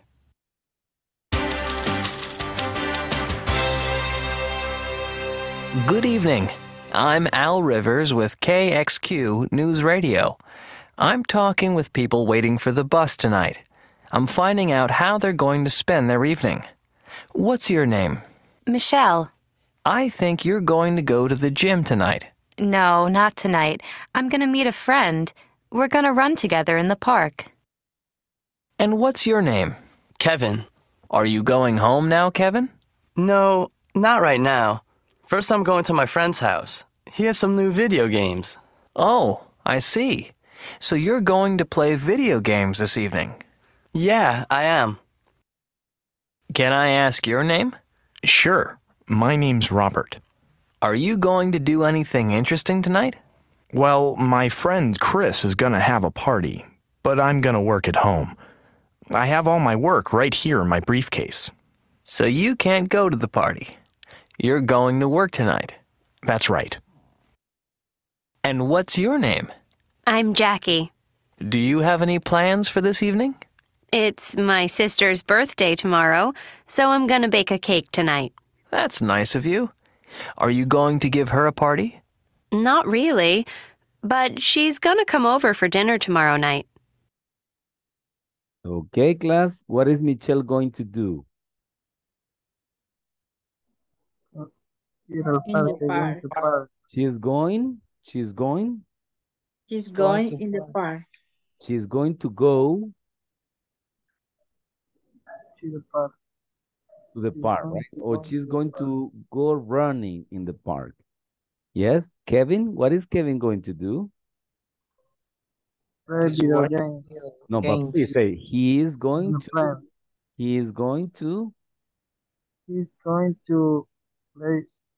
Play video game. No, playing no. Play. He Play. is going to play video game. What about Robert? What is Robert going to do? Usually working No, Robert is going to, please. Robert is going to. Robert is going to. this.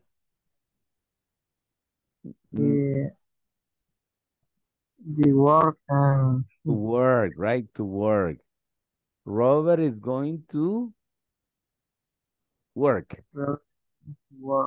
Very good. How about Jackie? What is Jackie going to do? Jackie is going to make a cake for sister's birthday. Yes, excellent. Jackie is going to make a cake for her sister, right? Yes. Okay, class. Interesting, right? Be going to. Any extra question? ¿Alguna pregunta extra? No? Okay. So, thank you very much. Voy a pasar listado. Solo me quedo con Oscar Daniel. Okay. Very good. Now, Enoch. Your teacher, good night. Yes. Not on the trips. Have a good night. And let me see. Esmeralda. Good night, teacher. Good night. Beatriz. Cristina Beatriz. Good night, teacher. Good night. Patricia. Carolina.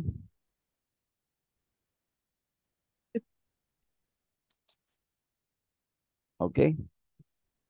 Oscar Andrés. Good night, teacher. Good. Good night, Andrés. God bless you. Oscar Daniel. Hello, teacher. Ok, no se me vaya a ir, Oscar. No se me vaya a ir. Ahí, me espera un ratitito. Sí. Mario. Good night, teacher. Good night. Esaú. Good night, teacher. Good night, night, night. Elizabeth.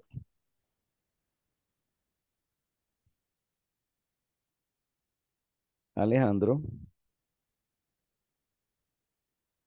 Jill.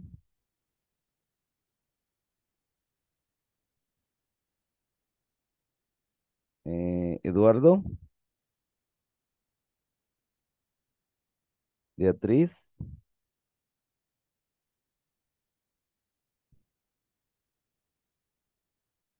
Jennifer. Jorge. Your teacher, good night. Good Y night. disculpa por pedir la ausencia. Ah, no problem. No problem. I understand, right? Beatriz. Hello, Beatriz. No. Giovanni. Have a good night. Eduardo, have a good night. See you tomorrow, Eduardo. Bye, teacher. Bye. God bless you. God bless you. Beatriz. Hello, Beatriz. Ah, ok, good. Let me see. Ahora tengo mensajes acá antes de comenzar con Oscar. Patricia, yes. Jill, ajá, ok. Y Alejandro, right? Alejandro, yes. Sí, Alejandro estaba de oyente, ok. Oscar, how are you, Oscar? ¿Qué tal? ¿Cómo le va, Oscar? Uh, uh, ¿Mm? good. It's fine. Good, good. It's fine. Okay. Oscar, do you want to review any specific structure? ¿Quiere que repasemos una estructura en especial? ¿Algo que no le haya quedado claro en estas últimas clases? Más que todo, bueno, hemos visto lo que es el presente continuo, ¿verdad? Ujú. El Ya, si gusta, le leo los temas que hemos visto para que usted se acuerde y me diga, mire, teacher, este tema como que no mucho, ¿verdad? ok, En la unidad uno fueron los más difíciles, si se acuerda, ¿verdad? El uso de infinitivos, de propósito, que decíamos, yo, por ejemplo, utilizo el celular para mandar mensajes, to send messages, right? Luego hablamos de los gerundios, los que llevaban ing, ¿sí? Y luego vimos la voz pasiva, donde cambiábamos la posición, ¿se acuerda, Oscar? En lugar de decir, ellos construyeron el edificio fue construido por ellos, ¿sí? Cambiamos la pero voz. eso, la voz pasiva y todo eso era específicamente para pasado, ¿verdad?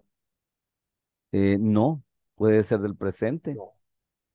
Presente, pasado, futuro, para todos los temas es.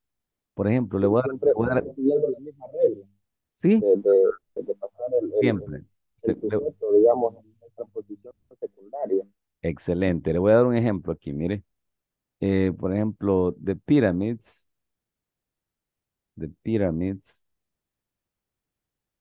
no, pero pongámoslo en la voz activa, ¿verdad?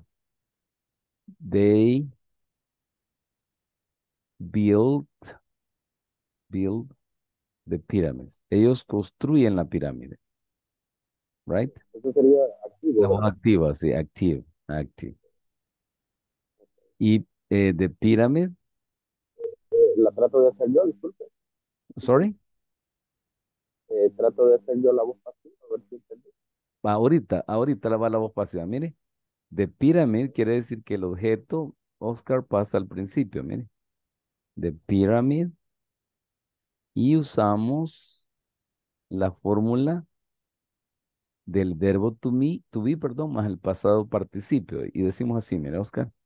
The pyramid is built. Ajá. Esta es la voz pasiva. Ok. Si quiere leer otro ejemplo con el pasado. Este es el presente, mira, pero se puede hacer con el pasado. Vaya, se la voy a poner de un solo en la voz pasiva. De Mona Lisa. De Mona Lisa was painted. Mire, was, ¿por qué? Porque ya está en el pasado, ¿verdad? Painted by Miguel Ángel, creo que fue. Ah, no, Leonardo DiCaprio. Leonardo DiCaprio. Leonardo da Vinci. Leonardo da Vinci, ¿verdad? Capri también era artista. Ah, sí. Leonardo da Vinci. Leonardo DiCaprio que se ahogó en el Titanic, ¿verdad? Ok, Pero también pintaba, por eso se confundió. Diga. quizá. Vaya, entonces la Mona Lisa sería el objeto. Mire, Oscar, la fórmula es el verbo to be en pasado, en este caso, el pasado participio painted, y en este caso el que lo hizo fue Leonardo da Vinci, ¿verdad? Y la voz activa, si se recuerda, es Leonardo da Vinci painted la Mona Lisa. La Mona Lisa was painted by Leonardo da Vinci. ¿Ok? Entonces se puede en todos los tiempos. Solo único que si usted se recuerda, cambiamos el objeto y perdón, el sujeto y el objeto y los movíamos de posición. Darle ¿Sí? protagonismo al sujeto en la voz activa. Excelente. Darle, Yes. prácticamente darle protagonismo ¿a qué sería en la voz pasiva? Darle Listo. Totally correcto. O sea, estamos ahí sí, 100% en lo correcto. Yes. Muy bien. Ese es más o menos de los temas más difíciles que vemos en la unidad uno. En la unidad 2 ya le voy a decir qué temas vimos en la unidad 2. Vimos el presente simple, vimos permítame, el pasado simple también, pasado simple. Esto en la unidad 2, el presente simple y el pasado simple. En la unidad 3 vimos el uso del could you, aquí se lo voy a escribir, miren, a ver si se recuerda. Could you, prácticamente la forma más amable de suave, expresar el código. correcto, si es que usted está en la jugada, Oscar. Would you mind, ¿verdad? Would you mind. Perdón. Could you es podrías. Por ejemplo, le voy a poner un ejemplo aquí. Could you give me chicken? ¿Podrías darme pollo? Y con would you mind, lo único que en lugar de poner give, ponemos, permítame, aquí me equivoqué. Would you give me chicken? Y aquí, would you mind giving me chicken? De ocuparlo gerundio. Gerundio, correcto. Este giving, ¿ve? Pero ambas estructuras, Oscar, se utilizan para pedir algo amable. Pues, o sea, si usted quiere ser amable a la hora de pedir más, si es alguien que le quiere que le preste un carro, que le preste $20, pues, puede usar esta estructura, ¿verdad? Más amable. En lugar de usar el can o do you, ¿verdad? Ok. Y el otro tema que vimos, usted ya lo puede todos los temas, Oscar, ya vi que el should y el shouldn't. Para, Sí, se refiere al debería. ajá, correcto. ¿Deberías o no deberías? Para dar consejos sobre lo que se debe hacer y lo que no se debe hacer, ¿verdad? Si quieren, me da un ejemplo de cómo usar should en afirmativo, Oscar.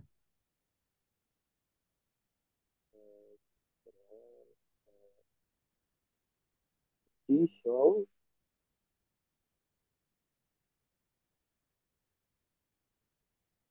Study.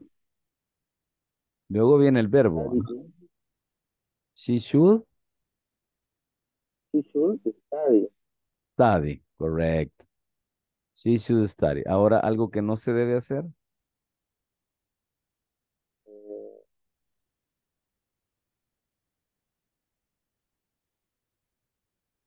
Drink soda, smoke, or drink tequila. Sorry? She? She shouldn't?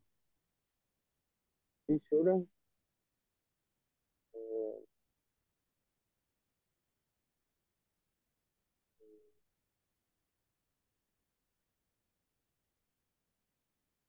Go too late to work.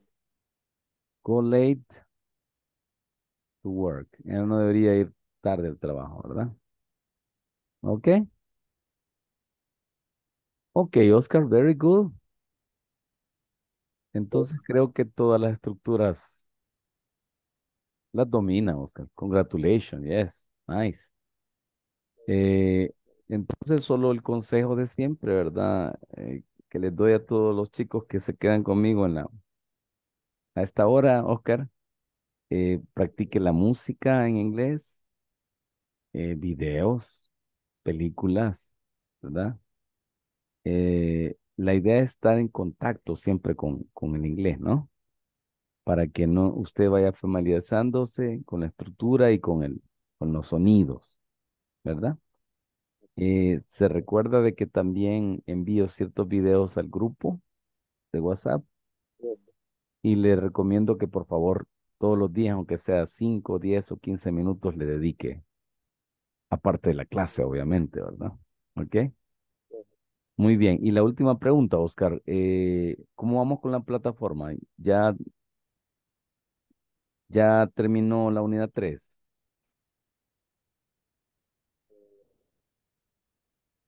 No le terminó. No, ¿verdad? Si aquí tengo que terminar. Ok, la unidad. Ok. Tengo que terminar la unidad 1, la unidad 2 y el examen de medio curso. Solo le faltaría la unidad 3, 4 y el examen final. ¿Ok? Así que por favorcito, mañana vamos a trabajar en la plataforma, oiga. Así que ahí cualquier duda que tenga, algún ejercicio que le cueste, pues ahí lo vamos a hacer juntos, oiga.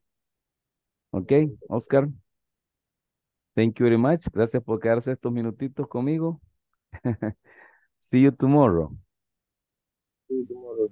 Okay, God bless you. Bye bye.